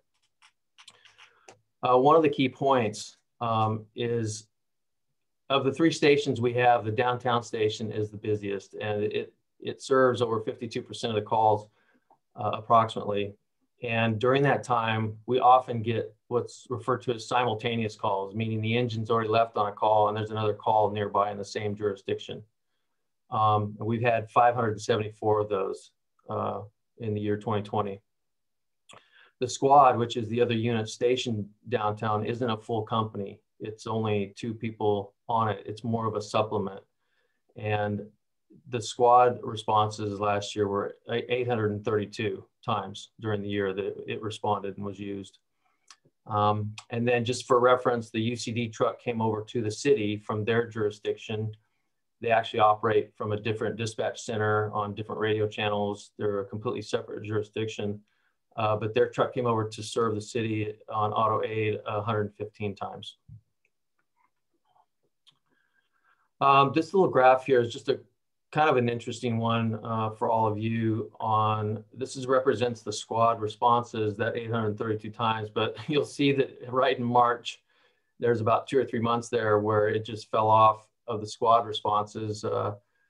Not sure exactly why that occurred that way, but the squad responds to all of the vehicle accident because it has special tools on it, like a truck would, where we do our auto extrication. So every vehicle accident that occurs within the city's jurisdiction, we have Interstate 80 and 113 that are, particularly on 80, we have a lot of vehicle accidents. I don't think anybody was on the road during that time. And so that might partially explain this, but I thought it was interesting that this graph showed the steep decline in the incidents for the squad. Brief history on the growth of the Davis Fire Department over the last 36 years is, 1985 was the last time a station was added to the Davis Fire Department. And at that time, the city responded to about 1,000 calls of service. And like I said before, this last 2 years, we're running about 6,000 calls now. So a substantial increase.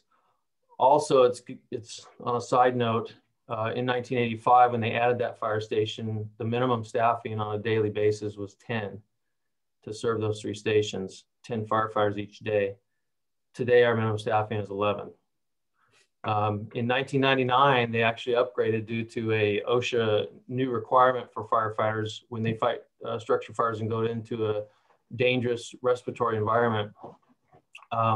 The city decided to upgrade the staffing on the engines to 4 so that they would have the ability for every 2 firefighters that go in to fight a fire, not every 2, but the initial 2, OSHA requires that there's 2 firefighters just to rescue firefighters that might get in trouble. It's called the 2 in, 2 out rule. That was passed in '98, and the city decided to add to the engine companies. But in 2008, during the recession, we lost that ability and went back down to the 3-person engine companies per day, and we lost basically 9 firefighter positions. There's been no increases in those resources until 2019, where we added 3 firefighters specifically for relief staffing, because the amount of overtime, a lot of money has been spent on overtime, and our firefighters were getting worked to death. They were being forced to work, especially in the wildland season, the summer months, many days in a row. And so council approved 3 additional firefighters, which had a huge impact, not just overtime, but just the morale and the people being able to have days off, vacation, and our ability to respond to these greater disasters. Basically, the document you referenced earlier is called the Standards of Cover document. And that was done, it was completed in 2018 under Chief Arbuthnot when he was here. And the Standards of Cover is an in-depth document that reviews a lot of different aspects of the fire department and where their needs might lie. Excuse me. The next document that we're looking before COVID hit was establishing, when I got promoted, a strategic plan, 5-year strategic plan for the fire department. So we're looking at that, but basically our critical resource needs for the fire department at this time are these 5 items. And that is that number 1 is that aerial ladder truck. And I'll get in a little bit more why as we go through a couple of slides. But the acquisition of a tiller ladder truck is very important. We don't have any admin staff except myself and one administrative aide at this point to run our prevention office, records keeping, our operations, our training department. So we're really hurting for administrative staff. One of those would be a dedicated 40-hour training chief who's not on shift and trying to respond to emergencies, but he's there to make sure that we're getting the training that supports our emergency response. And there's a lot of mandated training year round. There's ongoing training that we have to do. A lot of discussion was held earlier about a replacement fire station 31. It was built in 1965 and it has kind of run its course in just about every category. And so it is something that's been on the radar to some degree. Hoping once we get through these other two items to really focus on how we can accomplish that, because it needs attention and we need to have a plan to replace these fire stations. I talked about additional administrative staff. And then lastly, it's really rare that a city municipal fire department like ours doesn't have a place to do their training. Over the years, we've done it at areas that were under construction where there weren't a lot of people. They're basically public roadways and areas that we would try to go to. If we needed higher building training, we'd go down to First and F and use the parking structure, which is obviously problematic if you're dropping hose and you need better training. So again, a training facility is another critical resource need in the future. So specifically the truck, I think these are a few of the things that the truck, provides to the Davis Fire Department. And it's very important to understand that the ladder truck is not just about the large ladder, the 100-foot aerial ladder that sits on top of it. It's not just about the tall buildings. In fact, that's only a fraction of what its uses are. It's important, but the truck actually has multiple uses and it's a specialized piece of equipment. Earlier, I talked about simultaneous calls, and by adding the fourth company, so to speak, to the downtown station, it becomes available for most all other calls, additional calls that may come in. It's just more resources, fire resources that are available within the city. It also, with the additional staffing, helps us during those summer months, like last summer, where we were just overwhelmed with wildland fire season, and the ability to go assist the state or local counties. Even our own county had a major incident with the fires over in Winters and Vacaville that we were heavily involved in. But those extra people not just staff the truck, but they make off-duty people available to go on these deployments throughout the state that all fire departments do. We do talk about, you understand, the multi-story access. Currently, our engines only have 2 ladders on them. They're a 24-foot extension ladder and a 14-foot roof ladder, which is a standard set by NFPA. The ladder truck not only has the large ladder on the top, but it has a complement of several ground ladders that gives us the ability. The engine's ladders can only reach the roof of a second floor. And so somebody mentioned it earlier, and it's mentioned here, that we do have existing 3-story buildings in the city, over 217 buildings basically, that are just 3-story that exist already today. And so the need for that equipment and those ground ladders and the aerial ladder is important to the city of Davis. And then also mentioned was the new construction. A lot of the buildings going in now that have been completed, the hotels that are in place, and then also a good example is the 5th Street facility, housing.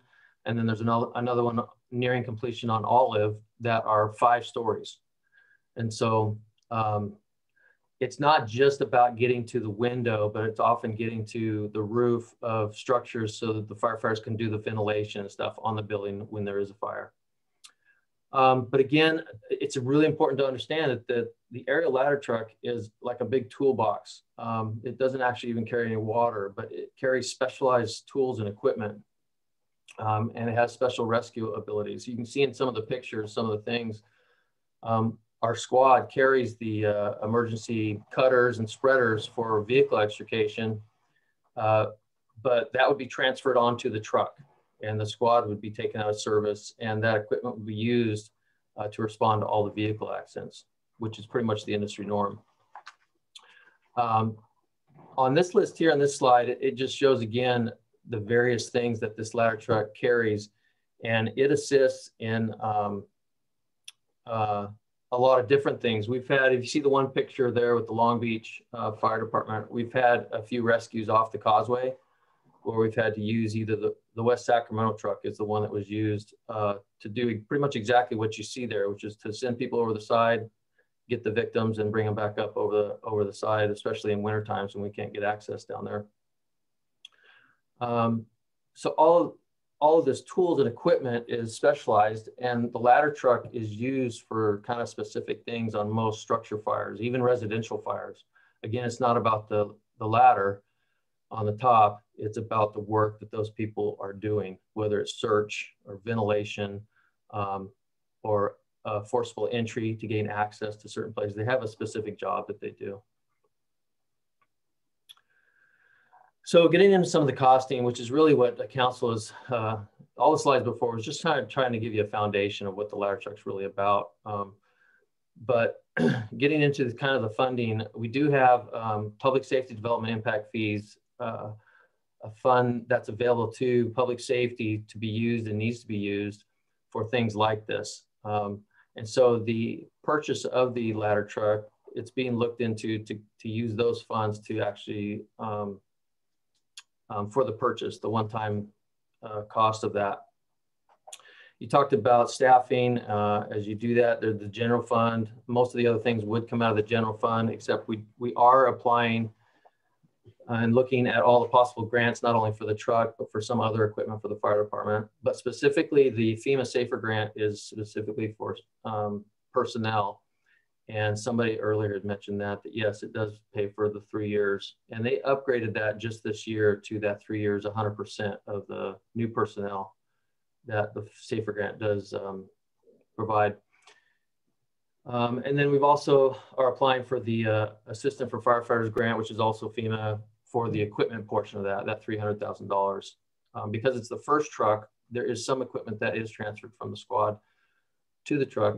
But being the first truck, there's an amount of equipment that we're going to need to purchase to outfit it the first go around. Of course, the grants are not a guarantee. And so regardless of whether we get the grants or not, it's going to be very important that the Davis Fire Department can get the truck. Now, one of the big questions is the staffing. This slide here, I really wanted to help understand and paint a picture as to NFPA, National Fire Protection Agency, provides, it's a library of information, of guidelines and recommendations for the fire service in just about everything.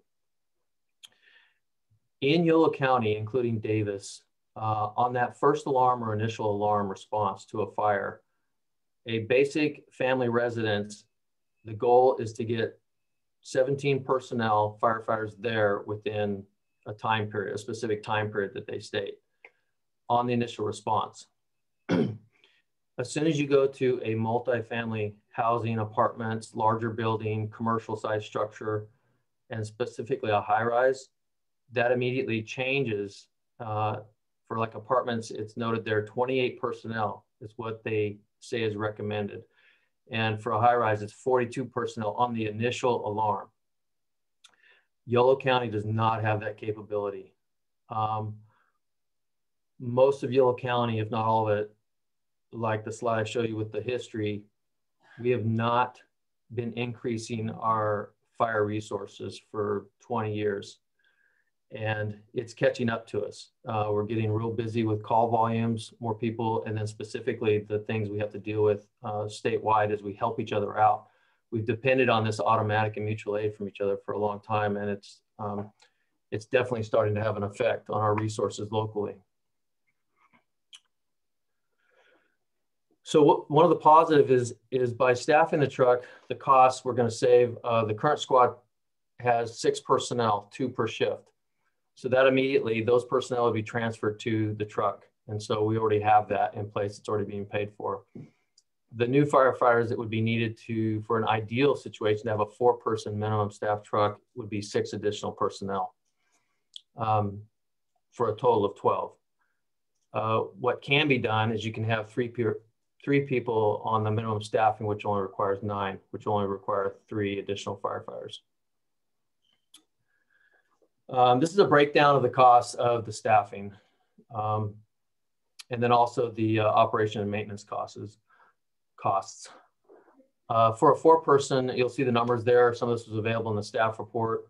The annual operation and maintenance cost is the same regardless of how many people you put on it. The staffing costs are obviously quite a bit different. And this does not include any of the grant funding. Grant funding would significantly reduce this for 3 years. And then the one-time purchase is about the same because it's the same amount of equipment. The only thing that changes there slightly is the amount of personal protective gear we have to buy for the extra staff that we're bringing on board. So Yolo County, across the county, we have basically 3 jurisdictions that have their own truck companies. West Sacramento has a minimum staffing of 4 people on their truck. The city of Woodland, last year before COVID hit, they had hired 3 additional firefighters to go to a 4-person minimum staffing daily on their truck. But when COVID hit, they put the brakes on that. They kept the 3 firefighters, but they applied them to COVID relief staffing as people had to be quarantined and things had to change. Talking to the chief there, they will be going back to the 4-person staffing before 2022. And then UC Davis similarly hired 3 firefighters to bring their staffing to 4, but they're going to maintain a minimum of 3, which is always another option. You can, try to have 4, but as people have vacation, sick leave, injury leave, and those kinds of things, you got to have relief staffing. You can always say we hire for 4, but we only minimum staff it with 3. And so understand another thing behind these truck companies, and frankly, also engine companies and all of the resources available in the county, water tenders, all the fire departments have, a certain amount of resources. We share those resources. That will always be needed. This mutual and automatic aid, just the other day on Friday, we had a small fire downtown where the UC truck did come in and threw their ladder downtown.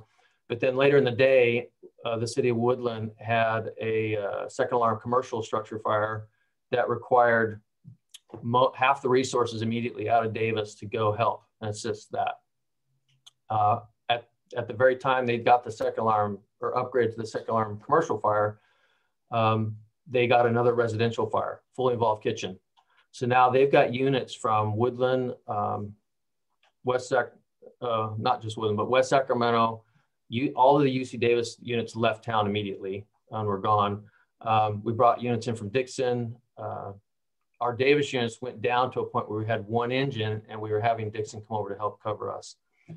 The point of all this is basically to understand that the fire service today in California is challenged with a limited amount of resources. Our responsibility is to, first, the city of Davis. And as we have the need to add more resources with staffing and equipment, we can't keep relying on other jurisdictions for our community. That is getting harder and harder to do. In fact, when we often have a fire in Davis, all the units go to that, and then we ask the other cities for a unit, 2 additional units just to cover the additional medicals and other fires that may occur. That's getting harder and harder. They're not available because they don't have them. All of us are behind the curve on this resource allocation. And it's become quite challenging, actually. So just in closing, the last slide here is just basically what I was just saying, is that things in California are changing. Over the last 7 years, we've seen the disasters, the unimaginable things that continue to occur that triggers resource allocation, and we're all helping each other because it may come a time when Davis needs that help, and we call for mutual and automatic aid. That will always be there. But again, our focus needs to be on our own Davis community, the things we can control. Me as the fire chief, the training and all the things that go into protecting our citizens here will play a role. And also the fact that having that truck, an additional truck, when you have the UC Davis campus as large as it is, as many people as it has, those buildings are large. Most of those would take 2 trucks on the initial alarm. and they only have the one truck and one engine to cover their jurisdiction, and they often go on mutual aid to cover and help out other jurisdictions. So this was, to me, was the number one priority in my strategic plan, and that's why it's been so important. Oftentimes the other jurisdictions, like right now, I just got word today that the city of Dixon, they have a cross-staff truck that we often can share also. It's out of service until the end of April. It's just not available. And so these are kind of the things that we have to kind of try to gauge and balance out. So that is it. That's the end of that presentation. Thank you, Chief Tenney. Commissioners, are there questions for the fire chief? Kurt? Hello, Chief Tenney. Quick question. So if additional firefighters were hired, 3 additional firefighters were hired right now, would they have space on existing engines and trucks to fulfill their roles? So if there were, you mean, are you in reference to the truck or just the existing engines now? Just the existing. Oh, yeah, absolutely. We have the space for additional firefighters for sure. Gotcha. Okay, so regardless, the additional firefighters will provide relief and support for a number of these. Okay, yeah. That's it. Yeah, thank you. David? I'm going to assume we have a chance to make comments about this later. So right now we're just focusing on questions for the chief, correct? Correct, yes. Yes. Okay, thank you, Chief, for your presentation. That clarified some items for me. I just want to double check. So what is the status now with the 3-story buildings in terms of the ability of the city fire to respond? And so what are we doing now? And what would we do differently with this aerial truck? And what would we do when we get these 5 to 7-story buildings? How would we respond to those now? And how would that be different with an aerial truck? So like it based on the incident need, depending on whether it's a 3-story residential, which is kind of rare, but even with a 2-story residential or a 3-story commercial apartment complex and so forth, it depends on the incident's needs with that crew. And so they would use the ladders to gain access to do ventilation. That's one of the primary things that a truck company does on any fire, even if it's a 1-story family residence, small structure. One of the first things they do is they coordinate their attack efforts with the engine company who pulls the hose into the house while they put a hole in the roof, so that at the same time, they let out all the heat and gases. It makes it more attainable for anybody that might be stuck in there, and then also more attainable for and safer for the firefighters to go in and attack that fire. Pretty common, 3 things we do right off the bat is we do the fire attack, we do a search for victims, and we ventilate the structure. That's a key component of that. Right now, and to answer your question, the UC Davis truck responds on all of our first alarms as the truck. We get their engine also, but again, they're a separate jurisdiction. They may or may not be available. I have absolutely no control over anything that they do.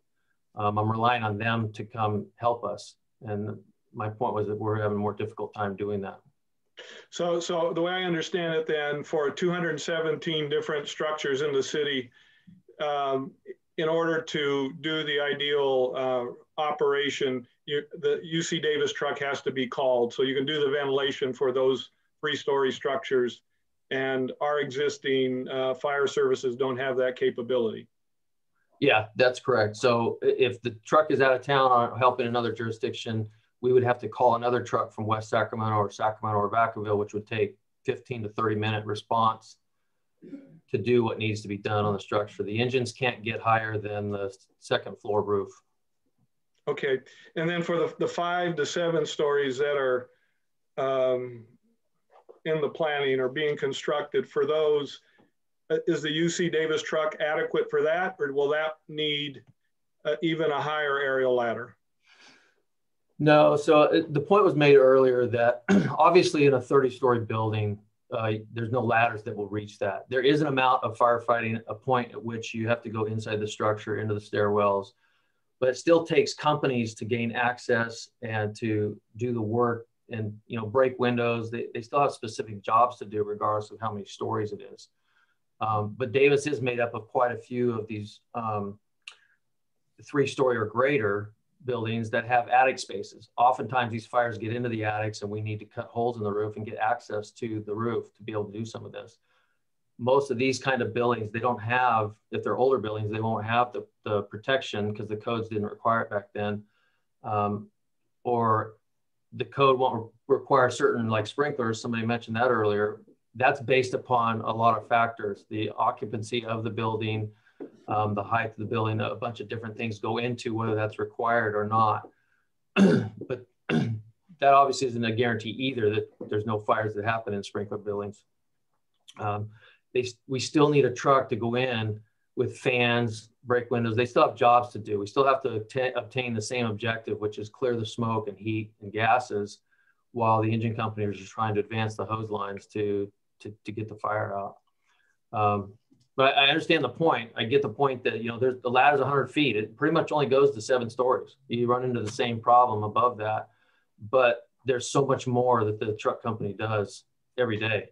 I was trying to see what the capacity was of that UC Davis truck, and it sounds like they're the go-to agency for mutual aid. And I know there's 5-story buildings on campus, whether that truck can do what you would like to do for those 5-story buildings, 6-story buildings, 7-story. Does it have that height capacity? Is it, and if not, okay, that's another factor to consider in the decision making.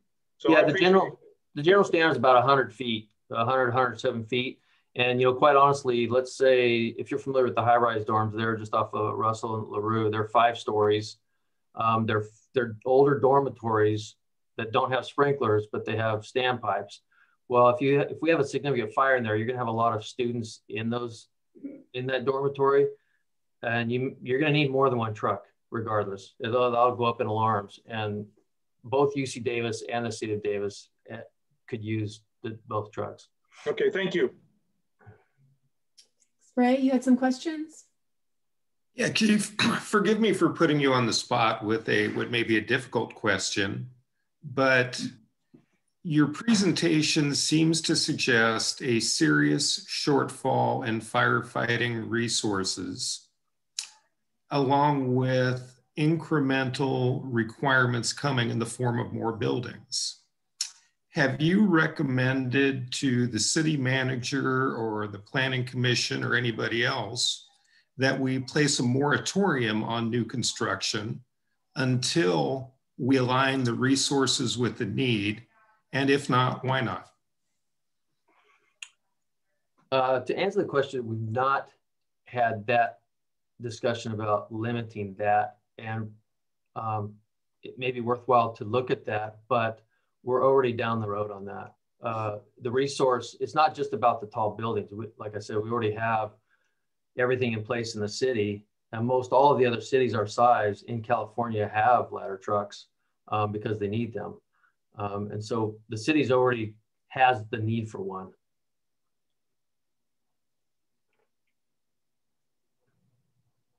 Thank you. Thank you. Commissioners, are there questions for the fire chief? I have one more, I'm sorry. It's not related to the fire truck. Could you give us any backstory or information about Fire Station 31 and why it came up as going into replacement, but nothing has happened over the last about 8 years? You know, I don't mean to throw this back at you with a question, but I heard you say that earlier. You made a reference to it. If you could kind of clarify what you thought that was, a little more information, I might be able to answer that. Yes, so there was a capital, I like to look at capital improvement projects, I suppose, in my free time. And Fire Station 31 was one that came up under a project number, a very specific one, 8253.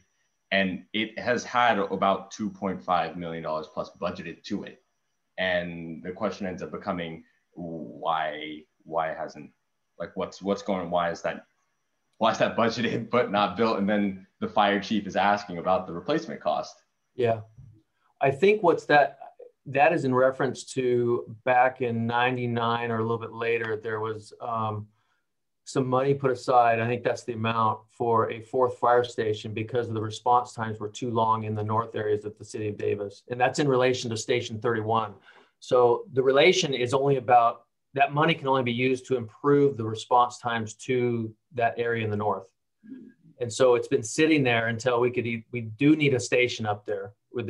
It's longer than the 5-6 minutes that we want to be somewhere in case there's a heart attack or a fire that grows so incredibly fast these days. I'm pretty sure that's what that's in relation to. So it is sitting there. I believe the funds are still allocated for that, but we have to, as I'm trying to prioritize coming into the fire department this last couple of years, truly trying to prioritize our needs. It's one of them, but it's a couple down. I'm planning on addressing that in the near future. And that money is, I think there's specific rules to being able to use it. Believe me, if I can get my hands on it, I'd love to replace 31 because that's our headquarters where I'm sitting at today. And we're over the years, it's just ran its course. We really need to upgrade the station. So in awesome. time. Appreciate it. Yeah, you're welcome. David, you had some more questions? Yeah, one more quick one. This is, I think, softer than Ray's question, goes along the lines of the earlier discussion we had on priorities for the city. That I think Paul and Kern was raising this. So, and Chief, I'm not sure if this is in your area of expertise, but you probably know a lot more about than I do. Was there some consideration given to putting a mitigation fee on tall construction projects? We've had some recent ones that you alluded to, Lincoln 40, University Mall, part of the CEQA mitigation or other mitigation fee to account for it. So not a moratorium, but something to help pay for the costs for these buildings that would benefit from this kind of aerial truck. Yeah, that's a good point. We do have the environmental impact fees that come with the new construction. As far as the details of what those fees, how they're encumbered and specifically tied to, they are for public safety. But my response to that is probably just to try to help you understand. We're trying now to get ahead of that. Frankly, the fire department has, had a lot of fire chiefs over the last several years, almost one a year. And so when I took over the helm of this, really looking for that stability, we are looking at those items as this new construction comes up. We've been behind that before. It was always too late because nobody was really, previous administrations weren't paying attention to it, or they weren't trying because it was either shared management or, maybe the police chief was in charge or whatever the reasons, doesn't matter. That's in the past. We're trying to move forward, and we are looking and working with the City Planning Commission on these new projects and where it's going to affect for the fire service and how we provide public safety. So we are trying to address that now. We're just kind of a little bit behind. Doug, you had a question too? Yeah, a couple things. I just wanted to make a real quick comment about the idea of putting a higher impact fee on the taller buildings. I don't think that's appropriate because I think that's the community's decision. The community has basically decided to limit lower density development through Measure D and other 1% growth limits and that sort of thing. And the community has made a strategic value determination to densify in the core of the city and do more infill development rather than building subdivisions on the edges of town. So I personally think that fire protection, that is a community responsibility. The community has made this, like I said, value determination. I don't think you want to, tax the people who are the builders or the future occupants of future dense buildings, if that's what we're trying to encourage as a community in terms of smart growth or vision of our city. But so a couple of questions, Chief Tenney. One is I think you indicated that the summer fire season, which has become tremendous in the last several years, it puts a tremendous strain on your personnel, and it puts you in a position where people are overworked and you don't have people can't take time off, that sort of thing. So my question is that right? That's more about, okay. The question is then, so we as a city get reimbursed by the state for those costs, generally speaking, is that right? Mm-hmm. Correct. so it sounds to me like we're in a situation where, again, obviously we're sharing resources, and when those emergencies happen, you know, we have to respond and everything else. But we're in a situation as a city where we're talking about hiring more people that will be expensed toward our general fund, and our taxpayers are going to be paying for that, in part because we're providing resources to the state. And it's this, I mean, it seems to me that CAL FIRE should be hiring these extra guys or something, if that's part of the reasoning, or to the extent that that's why we think we need more firefighters on a Davis City payroll. I'm just wondering, why isn't that the responsibility, if the state's paying for that ultimately, you know, shouldn't those guys be working for CAL FIRE? And then, you know, or you know, again, the bottom line is the proposal that you've made tonight is going to impact our city finances. And you've said that part of the reason of that is because of the burden that's placed upon our department during state, you know, broader regional fire events. Mm-hmm. Yeah, I can respond to that. The automatic and mutual aid system in California is undoubtedly the best in the world, and that is in part due because of CAL FIRE and how they've grown over the years. It's changed over many years. It's both a positive and a negative. Whereas when bad things happen, it's so hard to predict the future. They try very hard to be prepared and predict what's going to happen with these fire seasons, but the last 7 years have been unprecedented, clearly. I mean, we all know that and have seen what has occurred.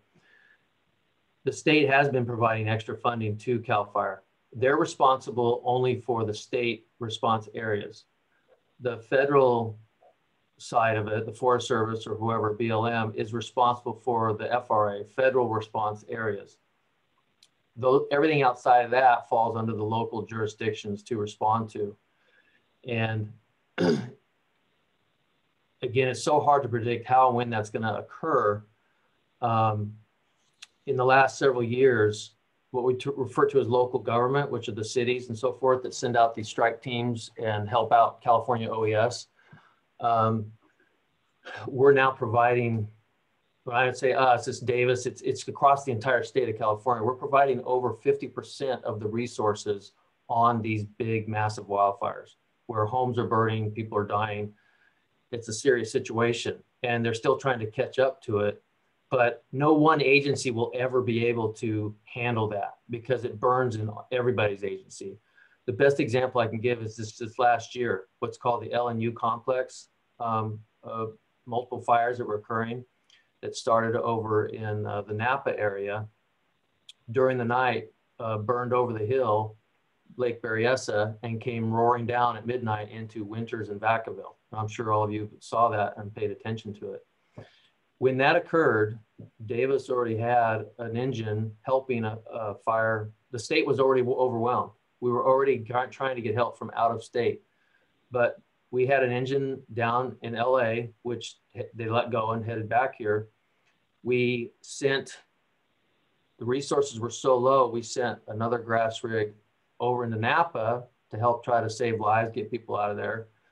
And then they requested an engine in our West Davis to move over to Winters to cover their fire station because they were fighting all the homes that were on fire. Well, they immediately didn't cover the station. They got immediately sucked into the incident to help, again, to try to save lives and move people out of the way. These things aren't predictable, but what we know from the past is these summer fires have just been something we've never seen before. And it does require all hands on.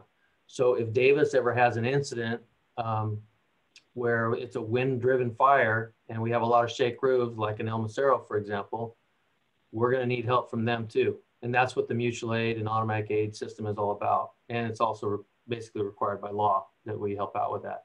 Now, each time they call us to help, we evaluate our personnel. We evaluate whether we can provide that to the state or to the jurisdiction that's asking for our help. We also respond often during the summer down into Vacaville, Fairfield for those wind-driven fires down there. And that's just on a mutual aid request by the neighboring county. It's not even a Cal OES incident. So what I'm trying to do is just paint this picture and try to help you understand that this is it's a big deal. We in California, because of the circumstances, do it better than anybody in the world and are very organized in doing this. But it also, we're challenged by the allocation of resources because everybody has been relying on it for so long. They haven't grown their departments. As their call volumes grow, their population grows, the buildings grow. We haven't been growing with it, and we're behind. Yeah, I appreciate that. That's an excellent response. But so, for example, when you responded to the LMU fire and the personnel costs, we had firefighters fighting overtime, and there's other other costs I'm sure involved. Did we receive any sort of compensation or reimbursement for those personnel and other costs? Yeah, we do. We have there's a 7-party agreement with the state, all the agencies, and they do reimburse for the personnel, for the apparatus, and for administrative fee. Okay, so this is just a complicated issue, and as you said, it's been changed dramatically in the last few years. But I think it's important that we provide the the equipment and the people that we need to in these situations. But it's also important to, again, the resources that we're working with are City of Davis taxpayer money, and I believe the main intent of that is to protect, again, primarily our city's residents, and then to be available to help out, surrounding communities as needed, certainly. Yeah. Okay. My other question is, do you have any idea over the past year, or let's say during 2020, how many times in the City of Davis we have needed this specific ladder truck equipment to be rolled over from UC Davis for something that it has that we don't already have? Like you said, I think you said the jaws of life are on the squad truck. And so we have some of this equipment already in our toolbox, but how many times of those 6,000 ballpark figure were we like calling someone and said, hey, okay, UCD, we need that ladder truck? Or if they weren't available, Dixon, can you guys bring yours over? Do you know? So basically what I had before on the slide here is we do know how many times the UCD truck came over to the city, and that was 115 times last year. But the squad itself, where we didn't need the truck because it was a vehicle accident, was something that we have our own equipment for. The squad went on its own responses 832 times. And so our own truck would replace both of those basically. And so if you put those together, that could be approximately 947 times last year out of the 6,000. Okay. So it would roll 900 times, but as I said, right now the squad truck has functionality that a ladder truck has, some functionality that the ladder truck would also have. So again, we know that the UCD ladder truck rolled into Davis 115 times last year, but not all of those necessarily required the use of that specialized equipment, that ladder. For those two pieces of equipment, I would say yes. For those two pieces of equipment, yes. And then let me re-emphasize that the Squad 31 only has 2 firefighters on it. It is not an independent company. They can't go to fires, or they don't go to anything by themselves. They always go with an engine company. And if we don't have one available, then we send the UC Davis engine to go with our squad. They go there first to see if they can help mitigate, but we always have a supervisor, an engine company on the way. They're not independent. They just carry specialized, some of that specialized tool, technical rescue, basically ropes and stuff, the auto extrication, some basic fire tools like SCBAs, axes, and things like that, airbags for auto extrication, and then just medical equipment in case they come upon something where they have to do some medical care for somebody. And so by having a truck and not having the squad anymore, it's an independent company and can respond to everything but grass fires and vehicle fires. They would be able to pick up all the simultaneous calls, which is the 1/3 from the bottom there in the middle, 574 times a year, there's a second call at 31, there's nobody there to respond to. It has to come from an outlying station, which means a delay. And if they're not available, that means it's coming from Woodland, West Sac, or some other jurisdiction. Appreciate it, Chief. Yeah, Thanks for the presentation and info. Thank you for the questions. I appreciate it and the opportunity to explain some of it. Commissioners, any further questions for the fire chief? I'm not seeing any, so thank you, Chief Tenney, for your time. We appreciate it. Thank you.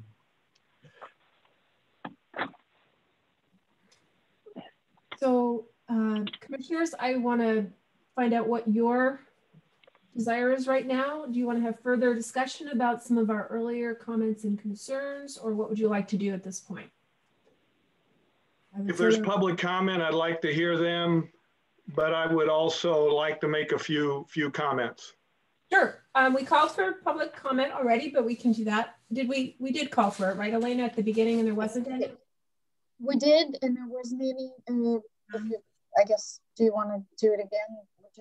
No, we're good. Okay. I thought maybe somebody heard something from the commit because of the fire chief's presentation that raised something, but okay, that's fine. You can certainly call again if anyone's got a raised hand. No trouble with that. You want to see if there's anyone who wants to speak now. Opportunity. We do have a couple of attendees, and if you'd like to speak or make a public comment, please do a raise hand. And it doesn't look like we have anybody at this time who want to speak. David, go ahead.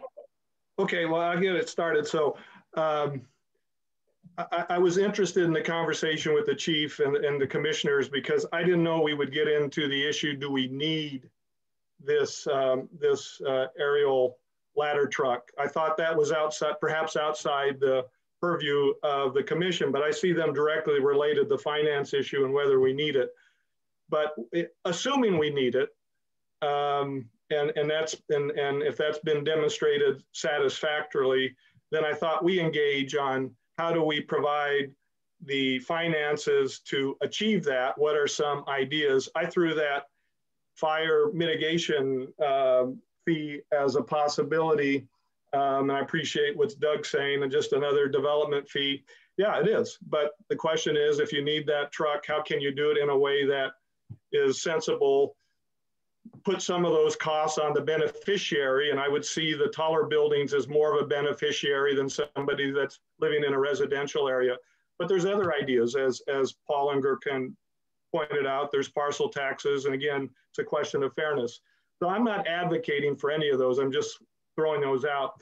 My real focus, though, is my question would be, though, assuming we need it, what is the most cost-effective way to acquire that truck? And I haven't heard a conversation on that. And that's sort of my issue all the time. What's the best way to procure that truck? And that raises questions as to whether we need a new truck or can we get a used truck? That might save some money.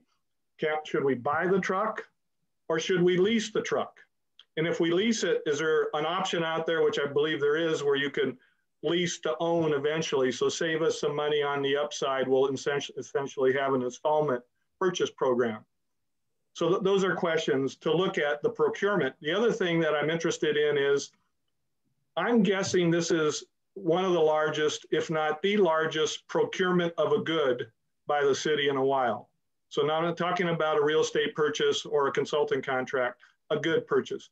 So what is the strategy that the city has to achieve the most cost-effective purchase, assume we go the purchase route? How do we advertise it? How do we negotiate it? Who's on that team? So those would be my questions. And I've been trying to look at some of our contracting practices relating to fire and police, and I haven't been able to make any conclusions. Maybe we have a great contracting system, but we should look into that because it sounds like an important purchase if that's what we do. So that'd be my recommendation, part of it. What is our contracting process and how will it make sure that we achieve the best price possible for the city? So those are great points, and you're right. I don't think that the two documents we've looked at so far really hit on that. So those are really good points that I think we would want to add to whether we combine the memos and however we do it. Those are really important points. And as you were talking, it made me wonder if this ladder truck, because just to back up here, I know, David, you've been looking at some of the other safety procurements. And one of the things that I had learned is that many of them, we don't do our own, we don't have our own individually negotiated contracts. We actually use master services agreements or the CMAS agreements that state agencies use. So I don't even know if that is a possibility for the purchase of a fire ladder truck like this. And for those of you who don't know that process, for certain goods or services that the state purchases in bulk or a lot, it negotiates what it considers to be the best deal because it's going to kind of guarantee that it buys a lot of this thing. And then and local governments can avail themselves of those prices as well. So those are great points about what is the most cost-effective way to make the purchase. And I think that should be built into our whatever recommendation we do make. Ray, you had your hand up first, and then Ezra, and then Paul. So, Ray, yes, I understand the argument for a new ladder truck, especially in the context of more resources altogether. I have to balance that against the structural budget deficit and all of the other infrastructure and other needs the city has. And with that in mind, I would move that the Finance and Budget Commission forward the Busby, Beeman, Neville memo as a recommendation to council with all the pronoun I's changed to we. Second, Beeman. Can we sort of entertain, I guess what is a friendly amendment? I think it's important to combine both memos, both the one that Ezra, what I would propose is that we take both of the existing memos and we consolidate them to avoid redundancy. And then we add wording to whatever memo we submit that reflects the concerns that David just raised, which is that the council, to the extent that it does decide to go ahead with a purchase, it really needs to analyze the most cost-effective means of doing so. And we could, add a sentence or so about what some of those possible methods are, but that's really key. I wouldn't want to lose that in the discussion. But sorry, I think Paul, you had your hand up, and then Doug. Yeah. No, I'm sorry, Paul, then Ezra, and then Doug. Sorry. I'm just struck by thinking about the city has limited resources. The forecast model that the city has been using and putting in the budget and making more available assumes that we're adding about one more staff person a year. I mean, there were substantial cuts made in 2008. That was at 20%. It was lots of people. And subsequently, I mean, and the notion is going forward, we probably can afford about one more a year. And then things will be tight for a few years, but then they get better.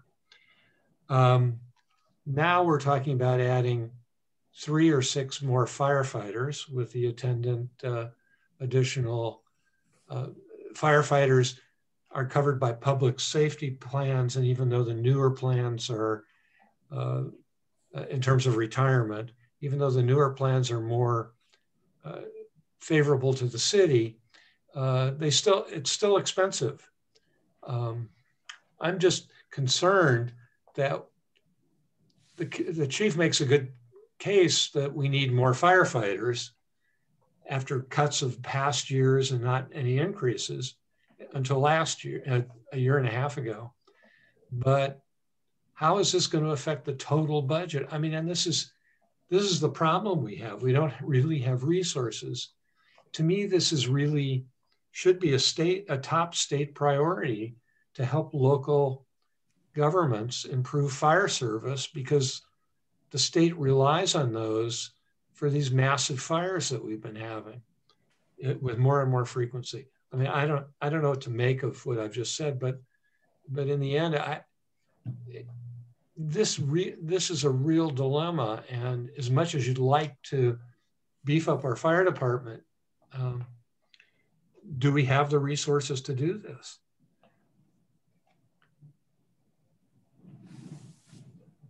So Ezra, you had your hand up and now I'm not seeing it up. I don't. He did. That's correct. Go ahead, Ezra.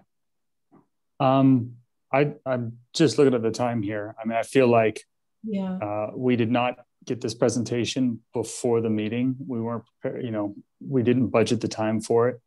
We've gone down a path. I mean, I feel like, you know, we can put forward our feedback and maybe circle back because, you know, I think we're all focused on a ladder truck and do we need 4 stories, but it's a wider question. So I mean, I feel like we didn't follow sort of protocol here.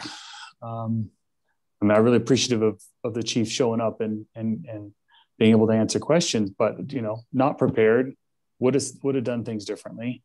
So maybe, and it's 9:13. Yeah, I mean, I'm just feeling a little frustrated. All my kids are asleep now. So commissioners, well, I know. Donna, just as a, I guess, suggestion, I'm not sure if this is, you know, something that the commissioners want to consider, plus what obviously Ezra said, is that do you want to discuss it further at your April meeting? Do you want to bring it back for further discussion? Obviously, it's a fairly large purchase and important. So do you? So, no, that's a good point. And I was of the understanding that there was some urgency around that. And I don't know when council's going to take it up. Do you know if they're going to take this up before our April meeting?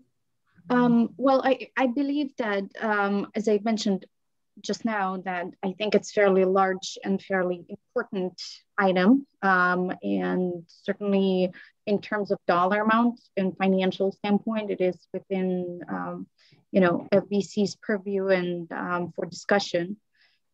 So the idea was to try and bring it back to council at, well, I would say March meeting, but I think the schedule was rescheduled because of the workshop that council was having for the goal setting. And it would be probably, if so, April. But I think it's important enough, if you believe that it's important enough to bring it back for further discussion, that you still have ability to do that. Well, I think our task was not to make a recommendation on whether the fire truck should or shouldn't be purchased. It was to review city staff analysis and to comment on it. And I think that our comments are still really valid, although we did hear from the fire chief, and you know, he did provide some clarification and information that wasn't in the analysis. So if anything, I would just say that our comments should still stand, because some of our comments, you know, need to be responded to in the staff analysis rather than in a, you know, discussion that we got tonight. So I'm amenable either way. If folks want to wrap up and take this up at the next meeting to conclude, I'm fine with that. But I want to do whatever is sort of the pleasure of the commissioners, how you want to proceed here. I'll take a shot. We have 3 hands up. So Donna. David. Okay, sure. There's a motion on the floor that Ray made. You offered a friendly amendment. As I understood it, was to submit the 2 written documents that we have with my addition to look at the contracting process. I would support that, and I feel comfortable with that because I really don't have a recommendation because I don't have all the information. So I would support, if the goal is to get a recommendation from us, I'm not prepared to vote on that. But if the goal is to daylight this issue, let staff comment on it and provide a more thoughtful analysis to the city council, I'm ready, because I think the written documents I've seen do that. So okay. I would support the motion on the floor. Is there a second? That's three. Yeah, and me. Is that a second, Ezra? Yeah, I seconded it the first time. So, yeah, I'm still seconding. And okay. I accept the addition of the Sufi Jacobs document for additional submission, along with the additional Sandino comments. Great, great. Good. Is there further debate on that motion? I see two hands up, but I don't think they're meant to be up, David and Ray. No, sorry. Paul, I just wonder, so please, if this motion passes, what's the next step, Donna? You would present we would present these to the council? We have, yes, our comments would then be merged into kind of a single document and sent, I think really they'd go back, I think, to city staff and perhaps to council as well, but I'm hopeful that staff would probably revise their analysis somewhat based on our comments. Yeah. That's what I hope. I don't think they need to be merged. Okay, that's fine. That, you know, two documents and then we add in the language David described related to contracting. That's fine. And let city staff work with our concerns and comments. I mean, that's what we were tasked with. Great. Yep. Do we vote now? I'm going to call the vote. Commissioner Beeman? Aye. Commissioner Busby? Aye. Commissioner Jacobs? Aye. Commissioner Neville? Aye. Commissioner Salmon? Aye. Commissioner Sandino? Aye. Commissioner Sufi? Aye. Very good. So that passes. And I will get that to staff and council as quickly as I can. And I apologize to everyone, because I know we are over time and we even have a rule. It's now 9:19. We have a rule that we're supposed to have a motion to go past 9 if we're starting another item. The only thing left on the agenda is the subcommittee reports. And my sense is that there are none. Is that correct? That no correct for me. Okay. And so Elena, is there any public comment on the subcommittee reports? On the item 7. So whether there's anyone who wants to make public comment on item 7, the subcommittee reports. So I do not see any hands raised. Very good. No comment in that. And then we don't need to discuss the long range calendar. There's no significant changes. So thank you, everyone. I appreciate your patience as we work through all this stuff. So I'm just gonna, is there a motion to adjourn? Solomon, so moved. Don't all speak at once. Well, I mean, just before we dial off, I did want to recognize the extra effort you put into this, and which I think, you know, was fantastic. We were all organized to have comment ready on what is a complex topic. So I think that's important that we recognize your efforts there, Donna, and we just wanted to say thanks for that. And yeah, I agree. We just most definitely had this left field thing come in. Anyway. No worries. No, it's all good. And I knew it could be a lot to talk about. So yeah, but we're good. So also second. Okay. So I'm just going to call the roll. Commissioner Beeman? Aye. Commissioner Busby? Aye. Commissioner Jacobs? Aye. Commissioner Neville? Aye. Commissioner Salmon? Aye. Commissioner Sandino? Aye. Commissioner Sufi? Aye. Excellent. So we are adjourned. Thank you very much, everyone. Thank you. Bye-bye. Good night, guys. Bye. Good night.